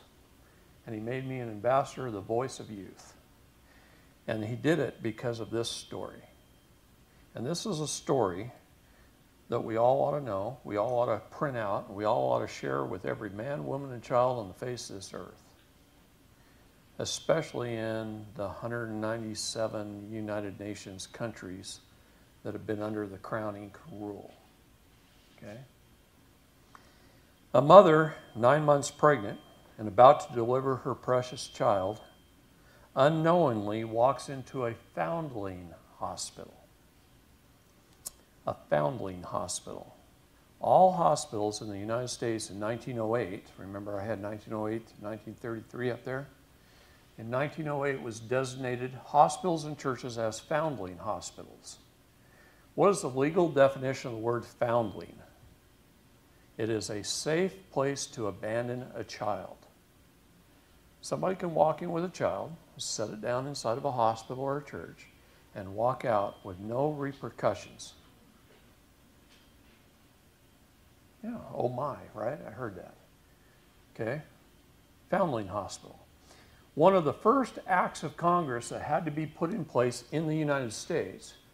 Now, everything in the United States is also in England, and Canada, and Australia, and Ireland. Okay? I can go on and on and on. It just happens at slightly different times. Okay? I can show you where just about every law in America is a law in England. They usually preceded us by 200 years to 150 years to 50 years. They did it first, but we've adopted it. Okay. The mother goes through a major medical procedure, commonly known as childbirth. She is in extreme pain, which means she's under duress. I want you to listen carefully to the words I'm using.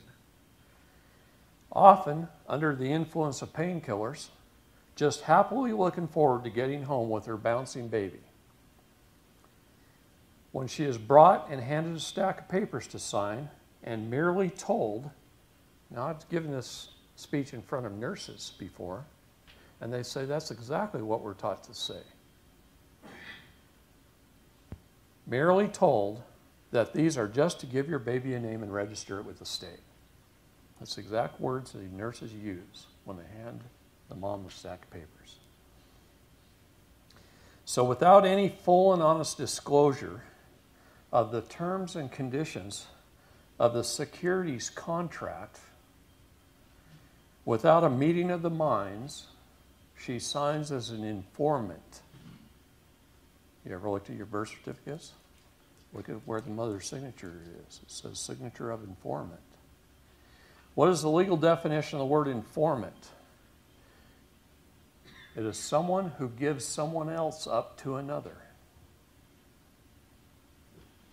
Police officer gets one of the little drug dealers and catches him up on something. And then for a little extra cash, he talks him into informing on the larger drug dealer. He becomes his informant.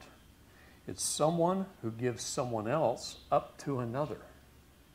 Okay? Thereby, under the false and fraudulent doctrines of parens patriae, that's Latin, which means the state is the parent, and in loco parentis, which is Latin, for crazy parenting. Loco is crazy, crazy parenting.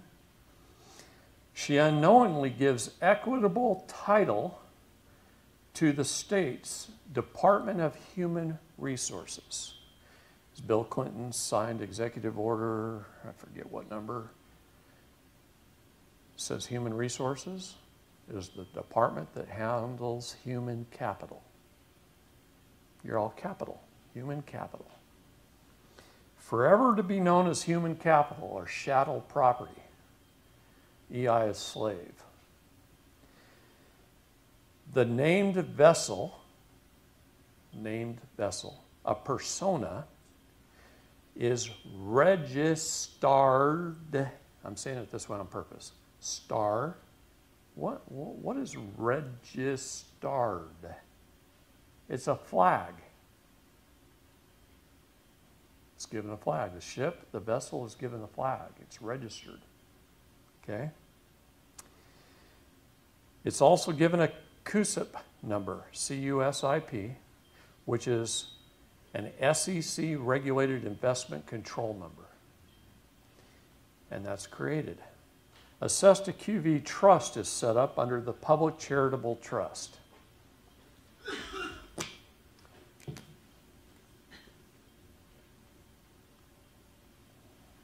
The Public Charitable Trust is an umbrella trust. Inside the umbrella is all of us, 327.2 million people, Sesta QV trusts. Under the Public Charitable Trust, it says we're supposed to be the co-trustee and co-beneficiary and only signatory officer. We are supposed to be the co-trustee, the co-beneficiary, and the only signatory officer under the Public Charitable Trust. The government holds the Public Charitable Trust. Then they did something with it. Sesta QV Act was originally started in England in 1666. The bubonic plague was going on. So they burnt half the city down to kill the plague, kill the rats. They had to rebuild. Nobody had a home or businesses. London was burnt. They had to rebuild. So the government came up with the CQV, enslaved everybody, and they bonded and insured them, created a monetary system based off the people's credit, their labor. The only thing we truly have is our labor, our works, right? As God says. And they created the Sesta QV Act. 1707, more countries adopted the Sesta QV Trust Act. We adopted it in 1933. So all your crown countries adopted it in 1777. All your commonwealths of England. All right? We adopted it in 1933. Edward Mandell House, with a small group of bankers on Jekyll Island, said, we know how to fund government forever. We can make it the biggest, largest, most powerful control group system in the world. We can control the world with our Sesta QV Trust Act. Okay. What does that do? It creates a balance sheet. Everybody knows what a balance sheet is, right? Debits and credits. Balance sheets must balance, right? So, on the debit side, if you were born between 1933 and 1975, the International Monetary Fund issued $630,000 of Federal Reserve notes and threw them out into the Public Charitable Trust for you to go out and earn and collect. They just printed a bunch of money, a bunch of paper. $630,000 worth in various denominations, and they threw it out there to the public. They also insured you for $1 million.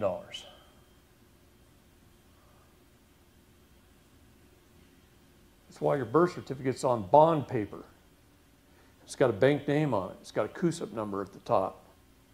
It's a bank actually bonded, insured through our Federal Reserve System, usually the Great Northern Bank,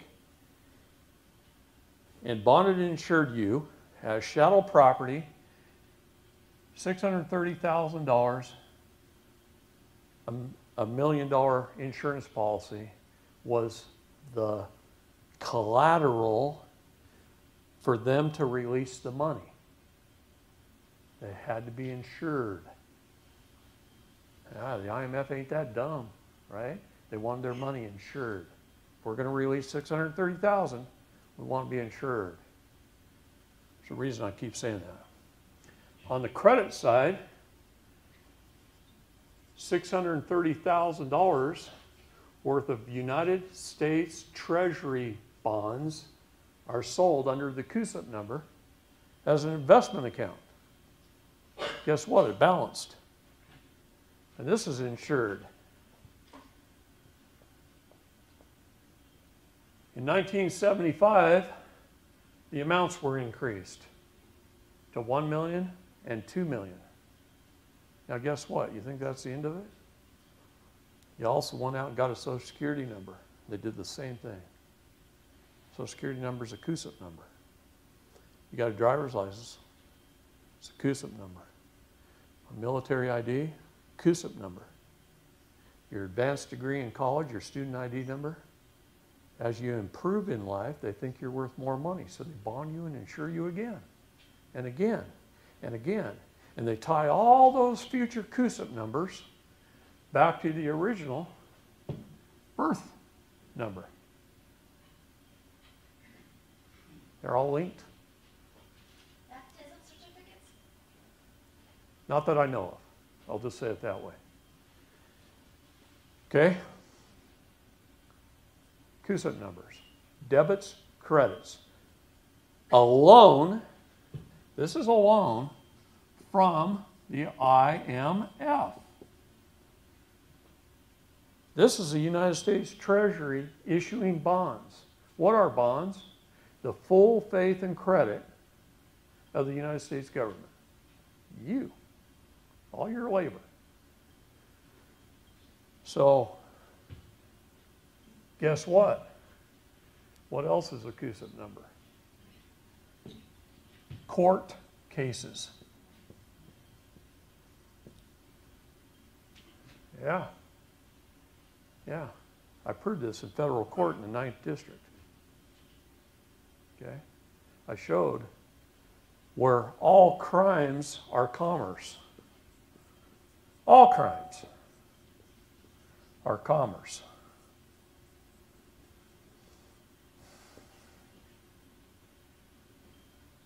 You get arrested on a felony count of fraud,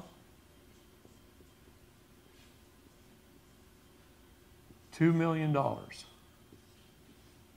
is taken from your Cestui Que Vie trust by the court for one count. $2 million per count. If you had 4 counts of fraud, that's $8 million. That's how much that court gets. The judge gets $95,000 in net retentions. I proved this in federal court. Net retentions. That's a polite way of saying commissions. The prosecuting attorney gets $50,000. This is a judge, prosecutor. Now you have what? Defense attorney, person defending you. Do you know the judge and the prosecutor chip in? They give him, out of their share, it's supposed to be a 4, but I can't write upside down.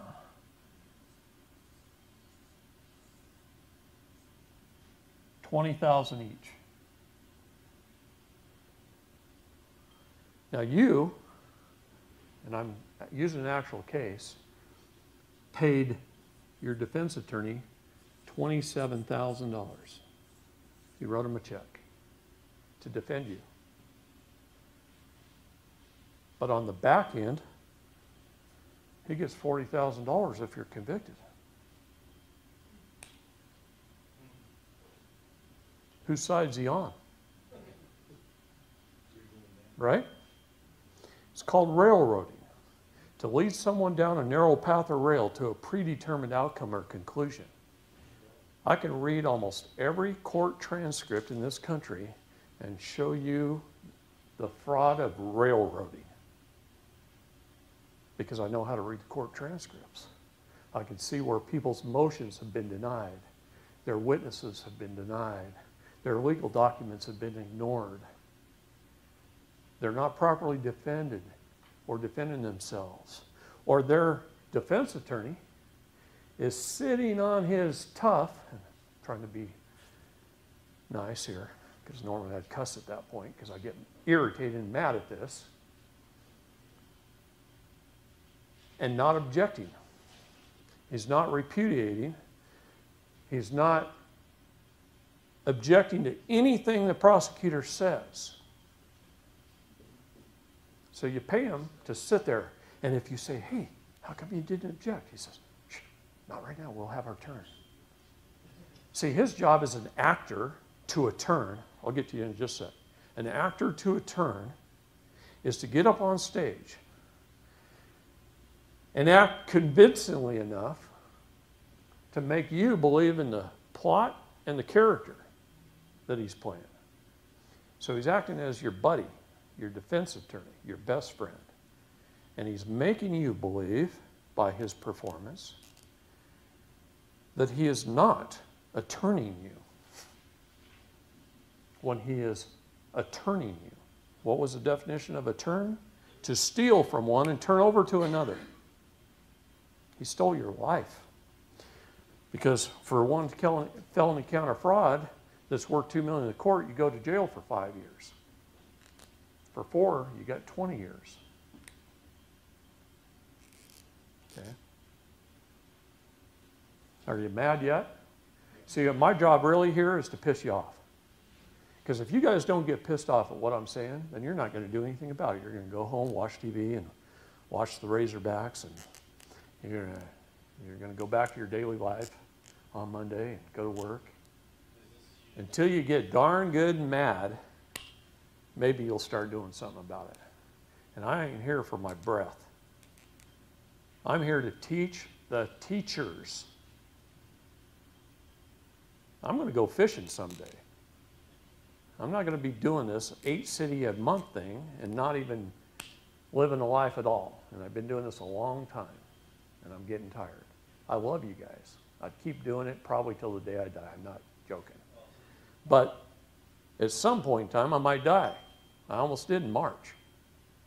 And I'll tell you that story in a little while. But your job is to take the simplicity of the knowledge that I'm giving you, where you can sit down with a husband and wife in a restaurant on the back of a napkin, and you could draw some of these little descriptions like this, and you can tell them about the public charitable trust and about where power comes from in this nation and about authority. And you can give them, you can piss them off. So they'll do something about it. It has to be simple. It has to be duplicatable. It can't be too complicated. We don't need to know about every writ of habeas corpus and writ of mandamus and error coram nobis, and I can go on and on and on. Okay? We don't have to know that. What we need to do is we need to go out and get a whole bunch of people pissed off. And I'm serious. We have to.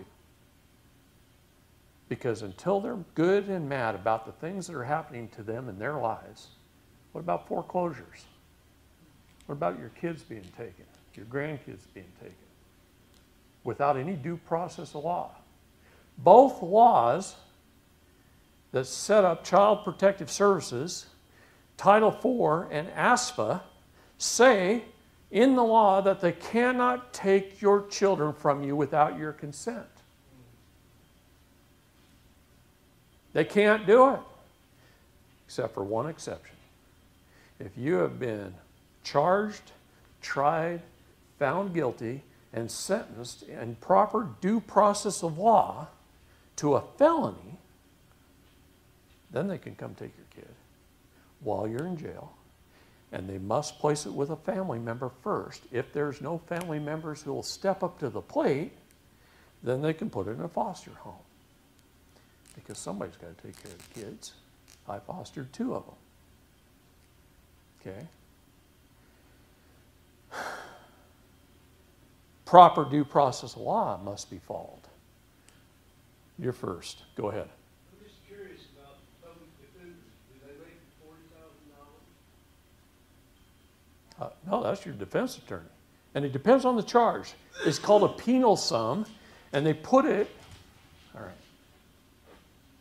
I'm going to answer this question because it's real important. I was going to do it tomorrow, but we'll do it today, and I won't have to do it tomorrow. If you answer that question, we're going to piss everybody off. I hope so. Because I'm telling you, if you're not pissed off, you're not going to do anything. I'm sorry, you'll go home and watch TV. You'll get caught up in soap operas or whatever. All right? What is the new one my wife watches? Oh, the guys who run obstacle courses. Yeah, that's it. See, I don't watch TV. It's a waste of time. I don't watch sports either. Those were designed by the Romans to distract us so the Romans could steal everything the people had. And our country's doing the same thing. All right. A penal sum. The federal government, the district postal courts of the government, the court clerk is the head banker. The head court clerk at every federal district court is the head banker. Most people think it's the judge. No, it's the court clerk. Mary, in Portland, Oregon, at the 9th District Federal Court, which is 7 states, by the way. Their headquarters is in Portland, Oregon. Mary, Judge Mosman's the head judge over all the other judges, but Mary controls the books. Okay? And she goes online with the Department of Fiscal Services.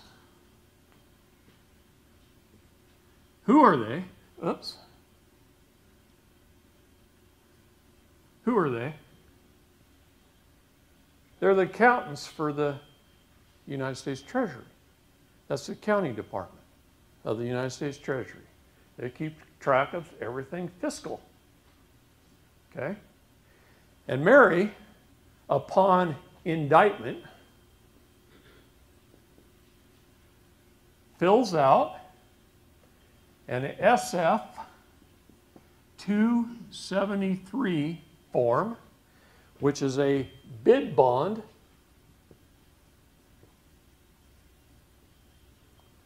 form upon indictment. What is an indictment? An indictment is a true bill. They're giving you an invoice. You have just been indicted. Here's your bill. That's what they did. And how many people are smart enough to go, well, how much is the bill? How much is it? Well, the penal sum you've been charged with for account of fraud is $2 million. Oh, crap, I can't pay that bill. I just don't have it. Right? But that's what the indictment would say if they disclosed the money. Because that's the penal sum. This is the penal sum for that particular crime of fraud. That's how much the bill is on your indictment. But you can't pay the bill, and you didn't bother to ask how much it was anyway. So they bring you up on charges. If you can't pay the charges, you're asked to bond. If you can't pay the bond, your body is held as surety while they steal from your Cesta QV trust. So in order to steal from your Cesta QV trust, she's got to do a bid bond. A bid bond says this person's been indicted, and there's a penal sum of $2 million on that. We're going to put in a bid bond. And on the bid bond, it's going to show, here's what a bid bond is. Let me explain what a bid bond is first before I go in more into what it's going to show. A bid bond is telling the United States Treasury that this person with this CUSIP number that's tied to the birth certificate CUSIP number, because here's our court case number, so now a CUSIP number, it's tied to the birth certificate number. The bid bond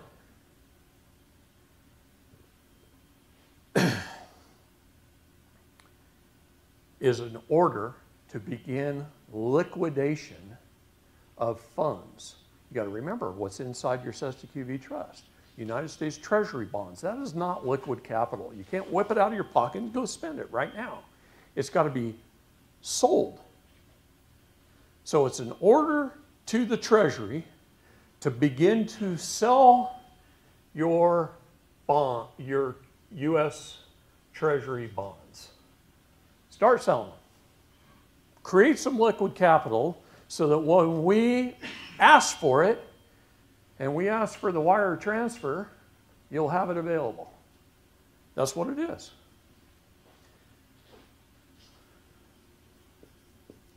Now guess what? On the bid bond sheet is a settlement date. Not only is it a settlement date, but there's another date on there. So there's a date to begin to sell.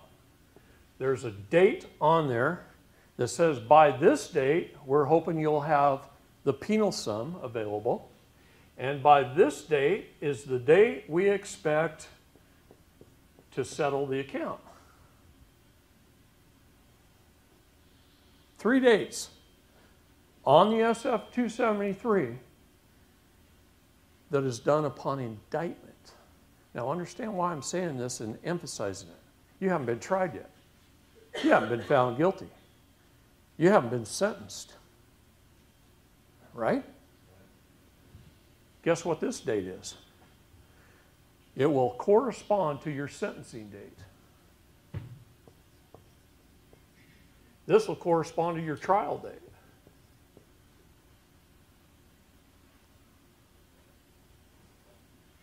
You haven't even been notified of your trial date yet, much less your sentencing date. This is upon indictment. Is this railroading? Is this a predetermined outcome or conclusion? I don't know. You tell me. Upon trial, SF-274 form.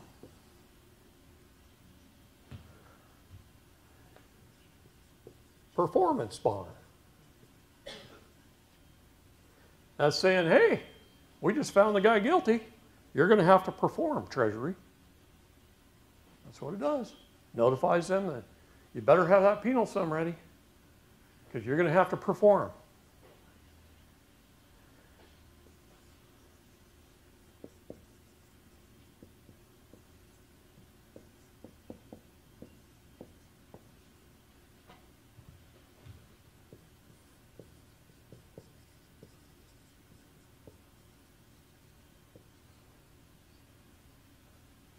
You go to sentencing, you get thrown in jail because your body is now held as surety for the bond.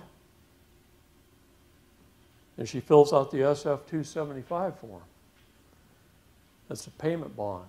You know what that is? It is a wire transfer order. And if court's sentencing is held at 9 o'clock in the morning, which they try and do, they'll get paid by 5. If it's later in the day, they'll get paid the following day. Direct wire transfer between the Treasury Department and the court, the federal court. Now, on the state level,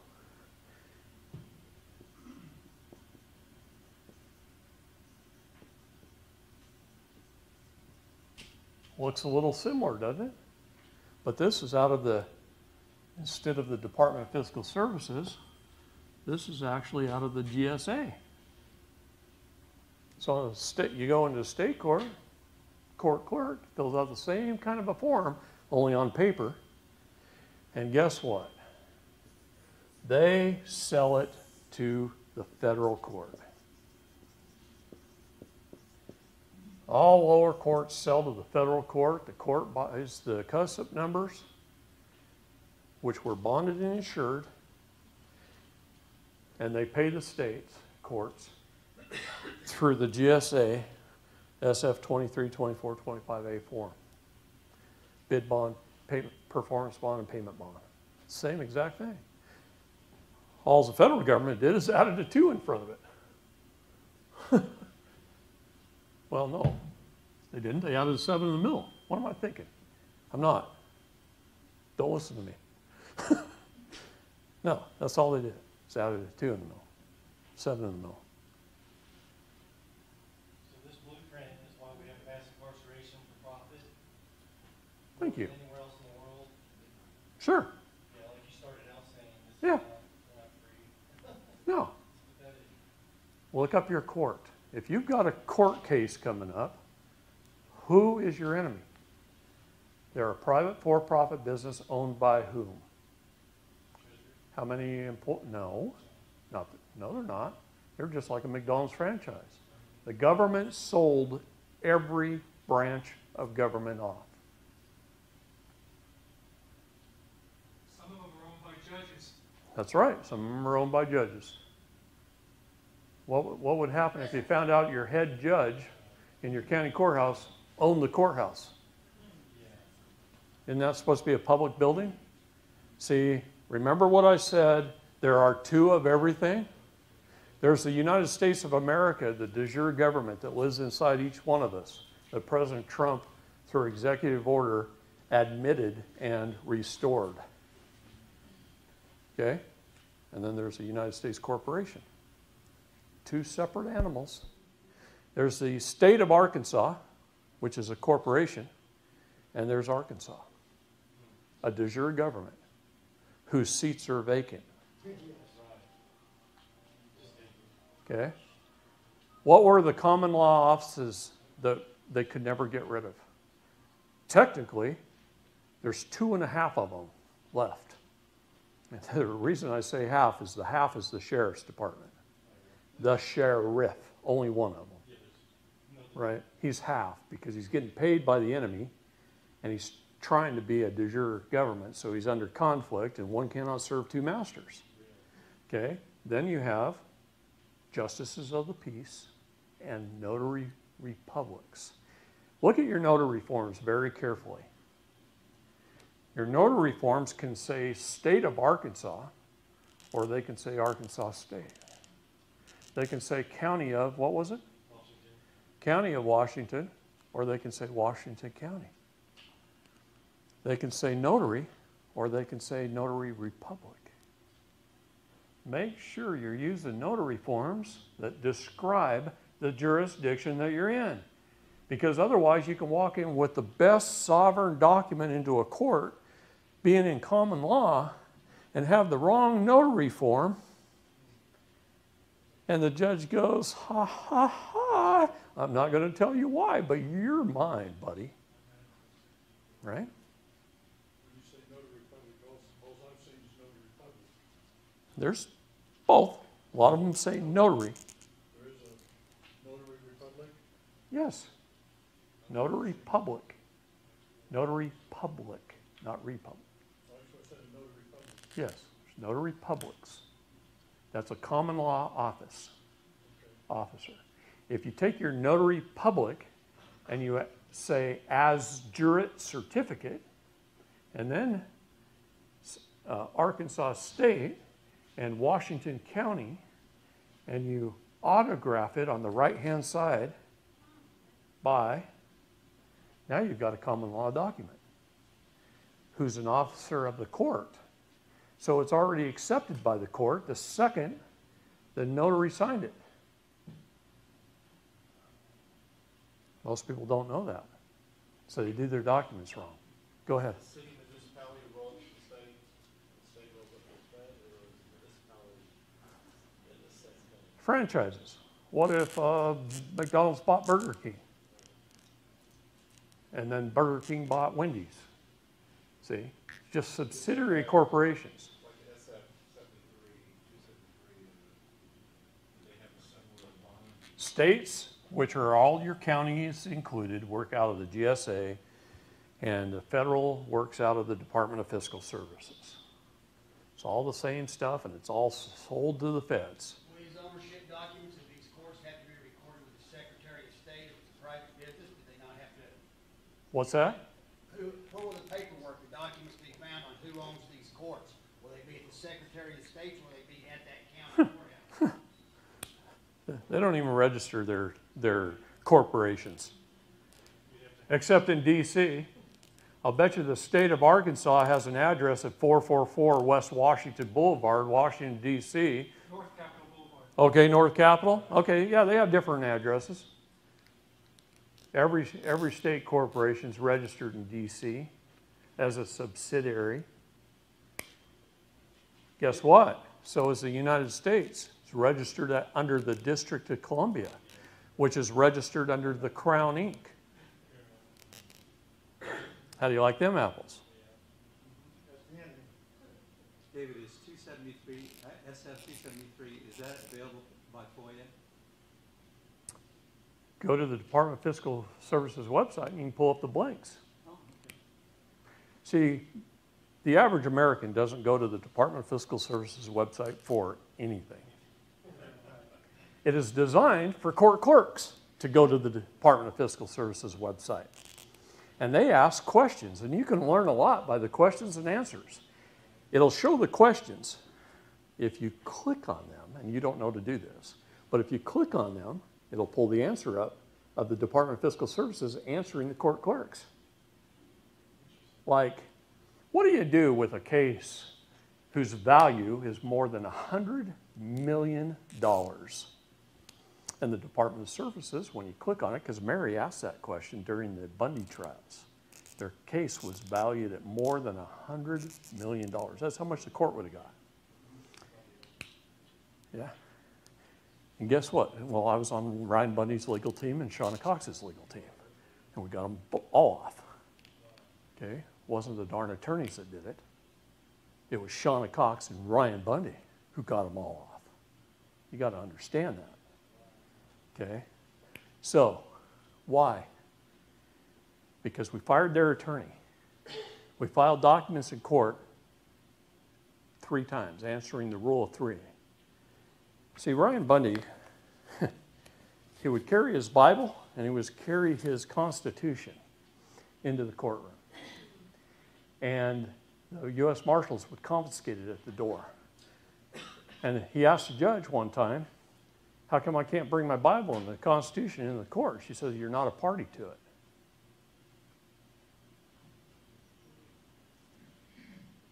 Well, that pissed me off. So I came into the picture with that comment. And I said, enough is enough. Ryan, we're going to make it an American state national. We're going to file in the county of your birth. We're going to send it to the Secretary of State. We're going to do a patent of nativity on you. We're going to do a deed of reconveyance on all your names in every which way, shape, and form. And we're going to get it done right now. And then I'm going to start filing documents in your court case. Ryan says, okay, let's do it. And he sat in jail for a while and he was tortured, and we'd enter a document.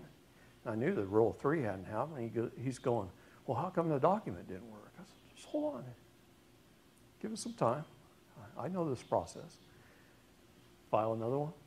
He goes, shoot, we filed 2 now. And now people from the outside are starting to attack us, right? You're screwing everything up, blah, blah, blah, blah. And I said, I just shut up, don't listen to them. We file another document. All 3 of them said about the same thing. We just said it in 3 different ways. And we established his status, his standing, challenged their jurisdiction. We pointed out the fraud. Guess what? There's no statute of limitations on fraud and jurisdiction, right? And we pointed it out. And so as soon as we got that 3rd document filed, I said, Ryan, Monday morning, you've got a court hearing again. Here's what I want you to do. I said, I want you to stuff some toilet paper in the bottom of your pocket, where there's orange jumpsuits with 1 pocket, right? Stick some toilet paper in the bottom, because I want that Constitution sticking up as far as it can possibly stick up. And walk into the courtroom and watch what happens. And he walks in, and the U.S. Marshals smile at him, shake his hand. They know this stuff. And the other attorneys for the other guys, and the only ones that went to jail were the ones that signed plea deals, by the way. Everybody else went home, the ones that refused to sign. And he walks in, and nobody took his Constitution. And he sat down, and he watched the attorneys of the other guys question a federal witness most of the day. And he just sat there. And the last one got done and told the judge, the defense rests. And the judge looks over at Ryan and says, Ryan, and she smiled real big, and she says, Ryan, would you like to question the witness? Ryan hadn't been allowed to talk since the very first hearing. Every time he went to a hearing, he couldn't talk. And now all of a sudden the judge has asked him if he wants to question the federal witness. Shocked him to the core. But he said, yes, I do.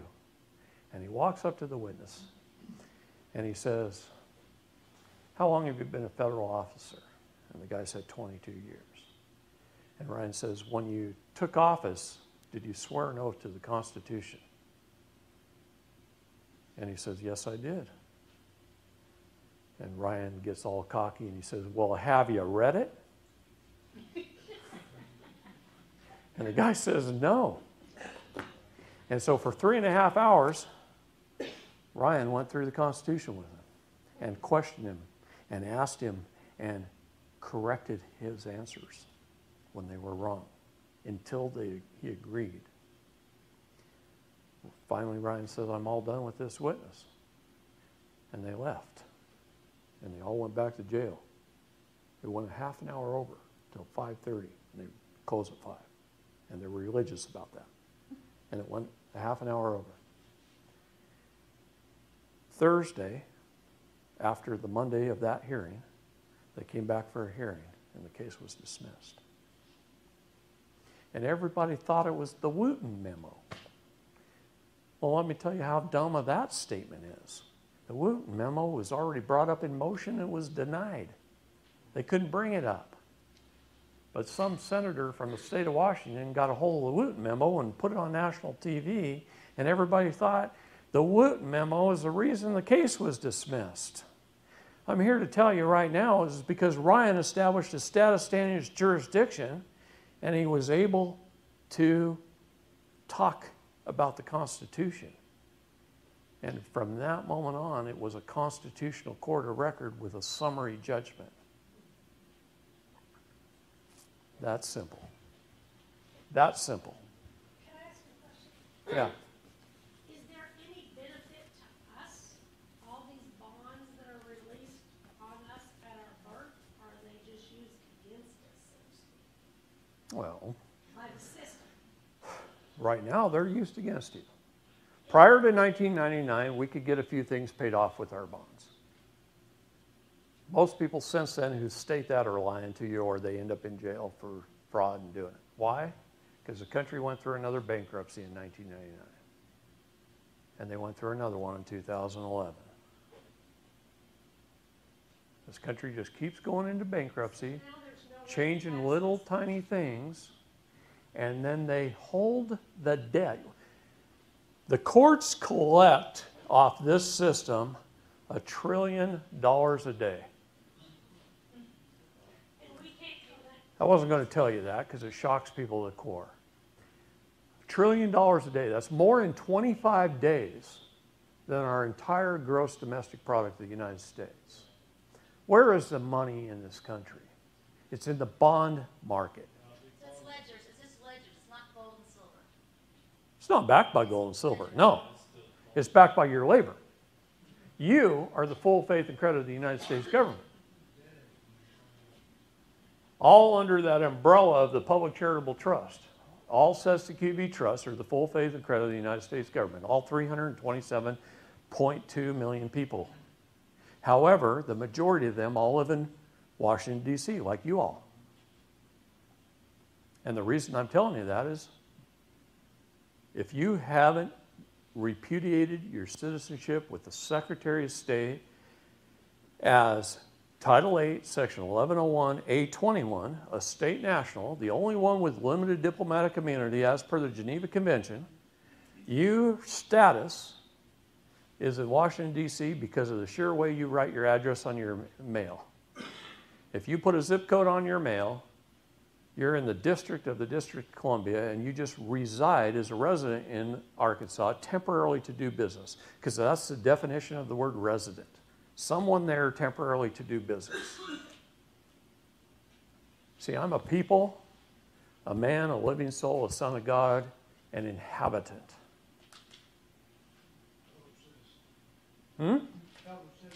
No, I won't be a citizen of anything. Ephesians 19, God says we're citizens, fellow citizens. It got perverted.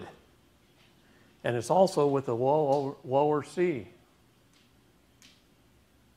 In all of our United States documentation, it's a large C. And then it got perverted. City means municipal. Zen means society. We were supposed to be members of society, but they changed the definition to municipal instead of member. Got perverted. Now we can't be a citizen of anything. You're a state national. You're in Arkansas. Can you talk about the path, David? Yeah, I was going to do that tomorrow, but Okay. You said I could have a question earlier, remember? Okay. yeah, I remember. Previous page. Passports, Mm-hmm. are those CI? What's the Constitution say? It says to be safe in your papers and your effect. Are they issued papers you were talking about earlier? Your passport is your papers and your effect. That the Constitution, understand what a Constitution is. It's a compact. We the people lay down the law. How many people have read The Law of Nations by Vattel besides him? What? 1, 2, 3, 4 people have read The Law of Nations. That is the first international law document ever written for international law. That's how nations were founded, how nations were set up. Since the passport is universally recognized, that means that this ownership of labor is almost all countries? 197 of them last count. So far, 14 of them backed out in Zurich in July when I was there. I got 14 sovereign nations to sign a pact in Zurich last month, July, not last month. We're in September, month before last. I lose track. Yeah, 14 sovereign nations so far. I'm working on 50. David, tomorrow we're going to talk about a passport, state national versus state citizen. So Okay. you all can be aware that that's going to be answered directly, correct? If I don't, remind me. We will. Okay. It's hard to cover everything in a short period of time. And I'm also, believe it or not, as much as I've showed you already, I'm trying to keep it very simple and duplicatable. We can make this very complicated. I'm saying don't. Well, do you have any templates? God, I hate that word. Like, I hate that word, template. you had any go-bys? Yes, I have 350,000 documents on this computer right here. And then some. Probably another 10,000 books on there. So yeah, there's templates for everything. God, I hate that word. Forms and templates. Those are the downfall. Never fill out a government form. Who wrote forms? Attorneys. Attorneys control government. They control the legislature. They have usurped every branch of government. Trump, in all the good that he tries to do while he's being beat to death, he has to run to attorneys to see if it's okay. Or he does it, and then it goes to attorneys, and they either overrule him or they don't. But attorneys, bar members, control every branch of government. We're supposed to have 4 branches of government, right? No, 5. People are freaking out right now. 5. We the people are the first branch of government. We're it. We the people lay down the law. It's that simple. That in which we the people create, we control. Maximum law. That in which one creates, one controls. And how come they're controlling you? Because they created the U.S. citizen. The 13th Amendment of the Constitution freed the black slaves, and the 14th Amendment of the Constitution made you all slaves. And created the U.S. citizen. The person, the resident. The 10 districts. They expanded the 10 square miles of Washington, D.C. all across the United States into 10 districts of the District of Columbia. You don't believe me? Go to the state of Arkansas and get a federal indictment. And where are you tried? You're tried in the, what district is this? The 8th district of the District of Columbia. You're not tried in Arkansas. You might think you are because you walked in a building somewhere on the map. But you're tried in the District of Columbia in a federal court. Why? Because you used your zip code on something. You said, I'm a citizen. You checked the box when you got your driver's license, your social security number, your passport, your voter ID, whatever. You checked some darn box. You know, you committed a felony when you did that? It is illegal, according to the United States Code, to claim to be a citizen when you are not. And you did not go through the steps necessary, and we proved this in court too. There's certain steps necessary to become a citizen. If somebody comes from Mexico or Canada and they want to be a citizen of the United States, they have to go through certain steps to become a citizen. You have to follow those steps, and none of you did it. You're just claiming to be. And they let you get away with that felony because that's what they want you to be. Because then you're in their control. Is there a way around it? Yeah, We'll give you a thumbs up then tomorrow. sure. Sure. I feel like I'm the only free person in the country sometimes. Right? My friend has that passport. What's that? My friend has the passport that, It's just being an American state national. In Title 8, Section 1101 is your definitions of status. And you, each and every one of you, have the unalienable right of self-determination. Something no government can take away from you. God gave you the free agency. He gave you dominion over the land, air, and water. Okay? Which is the law. Jurisdictions. Okay. Land, air, and water. I told that, right? No? Oh my gosh, where am I? That was last night. That was last night. That's what's messed me up. I know that. You know that, right? Yes. Okay. In Genesis 1, 26 through 28, God gave me, man, dominion over the land, the air, and the water, and everything therein. It's his. It's not mine. I am the steward, the ambassador. I do his work, and I'm there to take good care of it. That's what I'm charged with. But he also did something else. He gave us free agency, the right of self-determination, to determine what was best. And sometimes we're screw-ups, and we make mistakes, right? But that's how we'll be judged. The land, and by the way, the Vatican confirmed all this starting in 1455 with the first 3 testamentary trusts signed over an 81-year period, setting aside, they didn't set aside nothing. God already gave it to us in the Bible. All they did is confirmed it, okay? And then I'm going to say that about the Constitution, about the anything. The Constitution didn't give us any rights. We already had them. All they did is confirmed our rights.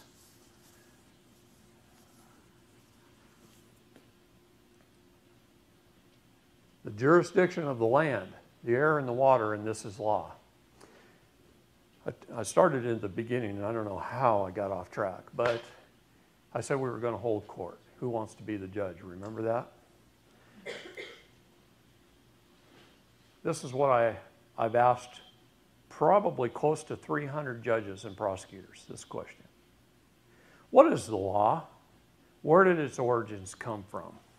How did we arrive at this thing called law where a small group of men could put something down on paper and hold me, a man, accountable? And then I shut up. I let them answer. And they screw it all up. They get it wrong every time. Most of them are compartmentalized legal idiots, and they don't know. And that's what we all are. We're all compartmentalized legal idiots in every job we do and everything we do, because we don't know the big picture. We're compartmentalized. See, if I'm a con man and I want to pull off a con job and I want to rip off 1 million people, and I've got to hire 100 people to help me do that, if I told them what the con was, they'd all quit. Why? Because people are basically good, honest, and moral people. So what do? I need them to help me. I compartmentalize them. You're the getaway driver, and you break down the door, and you hit the vault, and you watch the people, whatever. I'm using those as stupid examples, but you compartmentalize them. Well, that's our county clerks, and our real estate agents, and our cartographers, and our appraisers, and our mortgage brokers, and our court clerks, and that's how they steal your house from you on behalf of the state. You put them all together as a conspiracy to defraud, and I can prove it. It's also, in another realm, it's our police officers and our prosecutors and our defense attorneys and our judges and our court clerks, and they do a conspiracy to defraud, and I can prove it. And on and on and on. If I want to pull off a con job, I just got to compartmentalize everybody. And then I can go rip them off. And rip off millions of people. Okay? And a small group of greedy bankers counseled by Edward Mandell House on Jekyll Island, set up this whole plot based upon little things England did years before, because Mandell House studied it. He didn't just make it up one day. Okay? He followed the leader, but he was smart enough to put all the pieces of the puzzle together. So the government hides everything in plain sight. Everything. Everything is in print. It's all hidden in plain sight. They just don't put it in one book. They put this little piece of the puzzle in this book, in this law, and this little piece in this law, and they put it up. It's guys like me who read it all, study it all, put the pieces of the puzzle together, try and reduce it down to the simplest so I can teach you. That's it. I didn't make this stuff up. Not in my wildest dreams could I have thought of this. I had to learn it. Right? So, got off track. I didn't even finish the story of the mother. That's terrible. Land, air, and water. The land is common law. Anybody see what I did with my pen? Now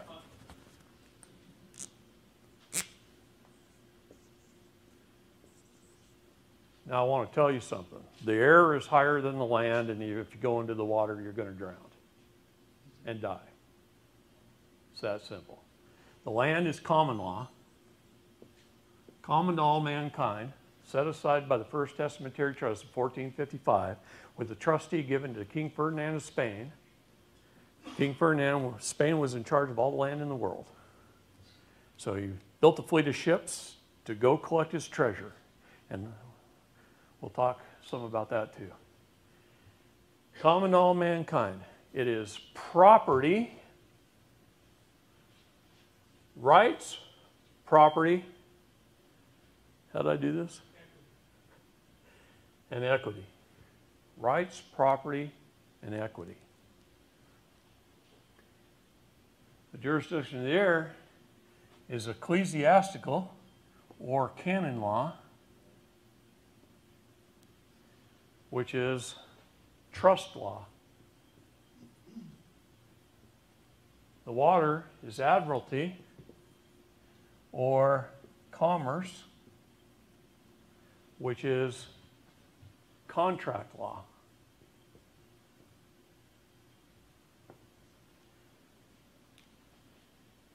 That's it. That is our 3 jurisdictions. Juris means right law. Which of those 3 is the right law that we're talking about, that we're standing under, that we're in this situation? Juris. Diction means words. You look words up in the dictionary. The words you use determines the right law under which you stand.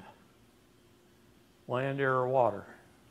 So when Mr. Prosecutor a minute ago misused the word jurisdiction on purpose to confuse the general public and everyone else in this courtroom, when he said it was in the county's jurisdiction, what he really meant to say was locus or venue, location or venue. It's in the county's venue.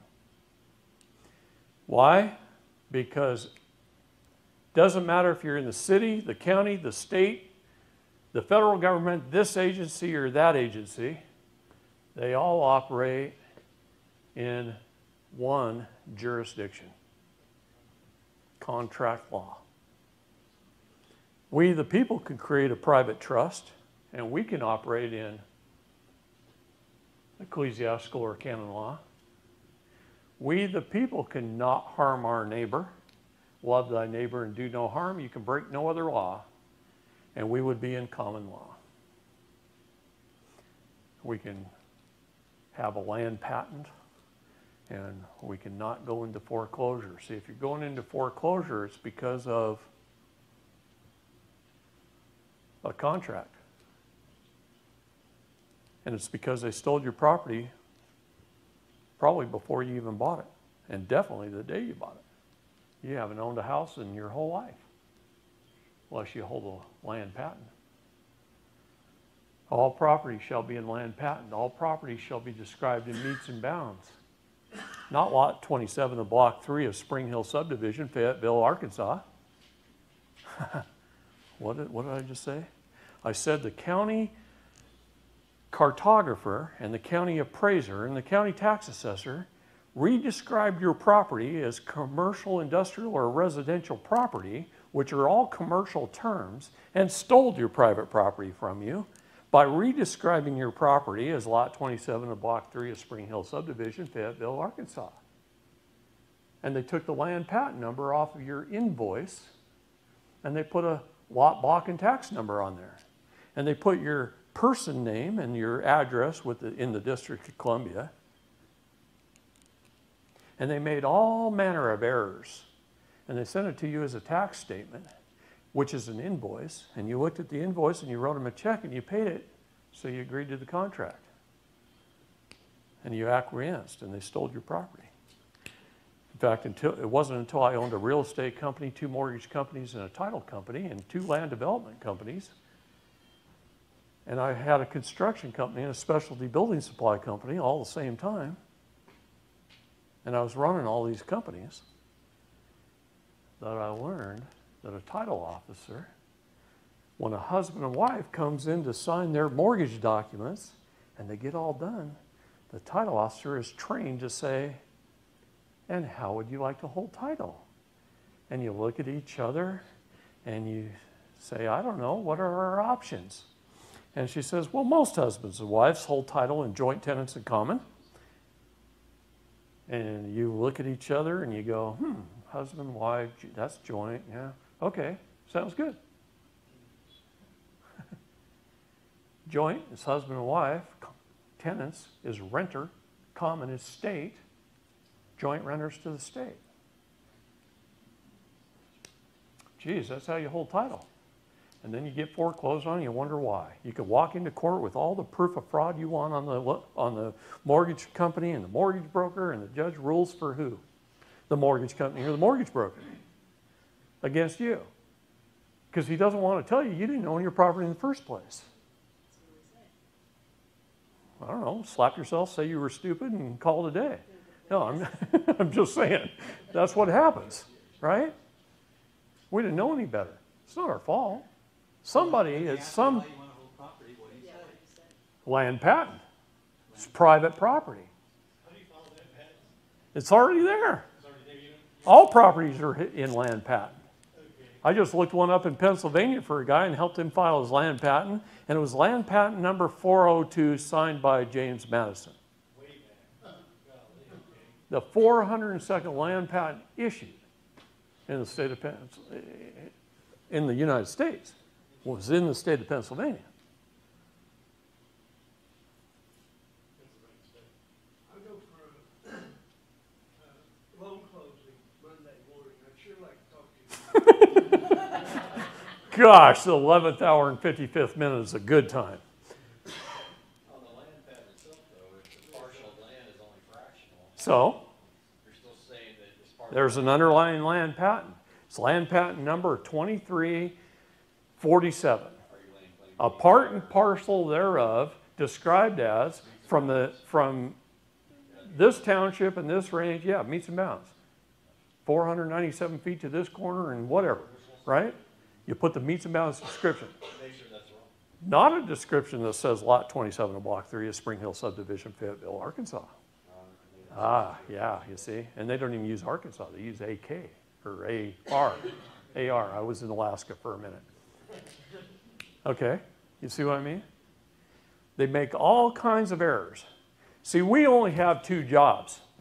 We only have two jobs in life. One is to correct the errors our public servants make, and the other is to educate them so they never do it again. Unfortunately, those are full-time jobs. See that you'd have to have probably some kind of a surveyor to get these descriptions. Nope. Go to the cartographer's office somewhere. Go to the title company's office. Go to your county land records. Somewhere there became an abstract of title. Most abstracts are marked. What's that? Most abstracts are marked. Everything's an abstract now. A warranty deed is an abstract of title. I think most of them have been burnt by title companies. Oh, well. You're talking about not abstracts. Yeah, what they're using now is abstracts. See, a land patent has to have a grant deed to his heirs, successors, and/or assigns. Anything from the dirt down is the land. Everything that's an improvement is real estate. So a real estate agent comes in and lists your property. He's selling everything or he or she is selling everything from the ground up and just giving the land away under some kind of abstract of title. Did you know that? Yeah. Here I got this great piece of dirt over here, and they're selling me the improvements. That's what a real estate contract is. Real estate is the improvements. It's an estate. It's the heir. You can't have an estate on something God created. He can give us dominion over that, and we can be good stewards of that, but it ain't inherited to me. The stewardship is what's inherited. His heirs, successors, and/or assigns. Real estate is sold. Land patents can't be sold. They must be granted. That's why a grant deed. A grant deed is the only real deed. Everything else, a quit claim, a warranty deed, those are all abstracts of title. See? And we wonder why our house gets foreclosed on. I lost $9 million in real estate between 2008 and 2010. I gave most of it back to the banks. If I would have known that then. Now I have 3 pieces of property and they're all under land patent.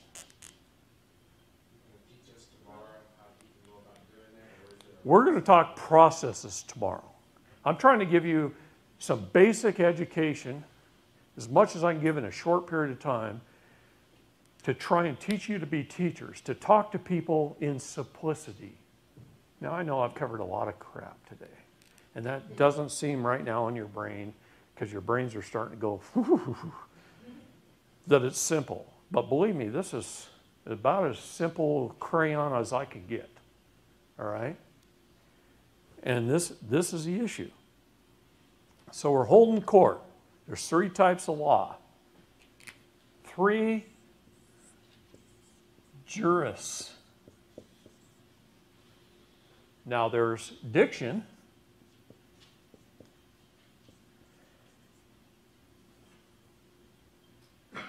That determines which juris you're in. Let me say 2 sentences. Both sentences are going to mean the same thing, going down a road in a car. Okay? First sentence is, as a free man, I can travel in private upon the highways with nothing but my passport as my papers and my protection, and I am lawful. Pay attention to the words, the diction. Second sentence. As a citizen, I can drive or operate a motor vehicle with my driver's license, insurance, proof of registration upon the roadways. As long as I'm following all the statutes, I am legal. See, if I walked into a Chevy dealership, I happen to like Chevys, and I drive Chevy Silverado pickups at home. Have 5 of them. I used to have 26. That's another story. And if I walk into a Chevy dealership and I want to buy a brand new Chevy Silverado, and I whip out $70,000 and I set it on the desk, do all the paperwork, he'll say, great. Salesperson smiling, he's going to make a good commission that day. I'm happy, I've got my brand new truck. And then he says something to me that makes me mad. He says, I need another $185 for license, title, and registration. And I get out and I write him a check, and I hand him the $185 check. I just gave the state of Oregon my $70,000 truck as a gift. Wasn't that nice of me? Now they're going to give me a certificate of title back that's going to give me the opportunity to make a profit or incur a loss in the lease of that vehicle. That's what it says in the law. An opportunity to make a profit or incur a loss in the lease of that vehicle. But the state owns it. They've got the manufacturer's statement of origin. Or if you drive a BMW, a Porsche, a Volvo from a European, it's a manufacturer's certificate of origin. MCO or MSO. And the state owns that. And the state holds on to it. And they give you a certificate of title, which is an abstract of title. Okay? For a while there, they did take it out, but for a while there, they were actually putting surrender your ownership papers here in the actual license bureaus. Yeah. Surrender your ownership papers. They used to do that with your gold or silver between 1933 and 1935 too. Under the fine or imprisonment of $10,000. Yeah, my grandfather was a geologist for the state of California. You know, they actually had a Walton's episode. He gave over $1 million worth of gold, The Walton. surrendered He it. actually worked for gold coins. He had they were returning gold coins. Right, right. See, that's why I have some silver right here. People say, hey, you don't use real money. I say, yes, I do. It's got the Liberty Bell right there. That's my liberty. Okay?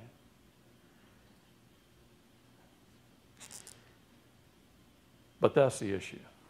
We operate off Federal Reserve notes, which is legal tender. It does not pay off or discharge a debt. It tenders it to a later date. Remember when I was doing the balance sheet?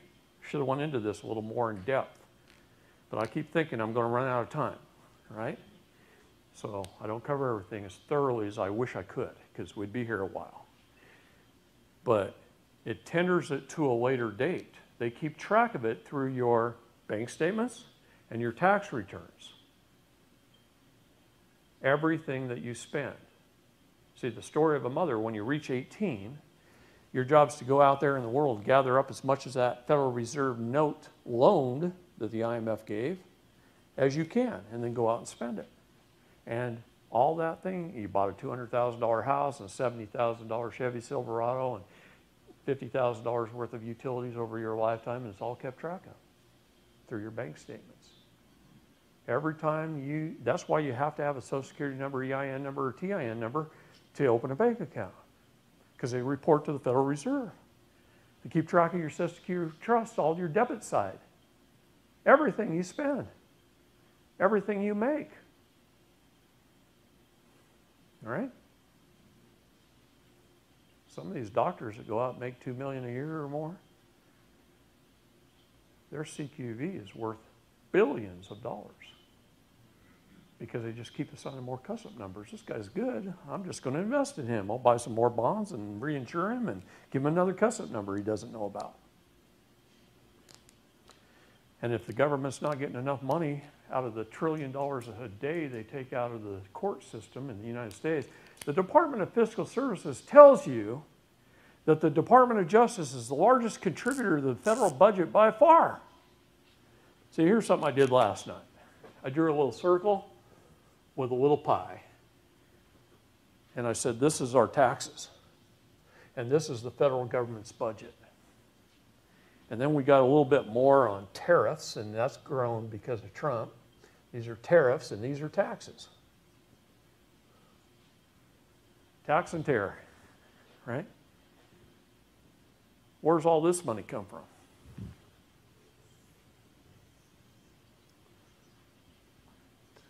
Department of Fiscal Services will tell you the Department of Justice is the biggest contributor to the federal budget by far. $1 trillion a day.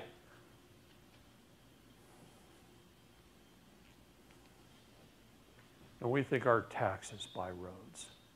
No, your gas tax buys roads. Every time you go to the pump. Roads are highways. They're postal roads. They're free. We support them with our gas that we purchase. See, we ask the federal government, we the people ask the federal government to provide us with 19 essential governmental services and no more. And the and no more, I feel for you. That's hard sitting this long. I understand your pain, okay? 19 essential governmental services and no more. That's the contract we signed called Compact that we went through our states as state nationals, we the people, and the states got together and signed the Constitution, the Compact or contract with the federal government, asking the federal government to provide 19 essential governmental services and no more. That's the most important part of that, and no more. How many do they provide us with today? Oh man, and they force us at gunpoint to pay for it, right? The free phones, right? All kinds of services, privileges they provide. Who wants a privilege? Every time you get a privilege, you give up a right. I'd rather have my rights than my privileges. I don't want any privileges, okay?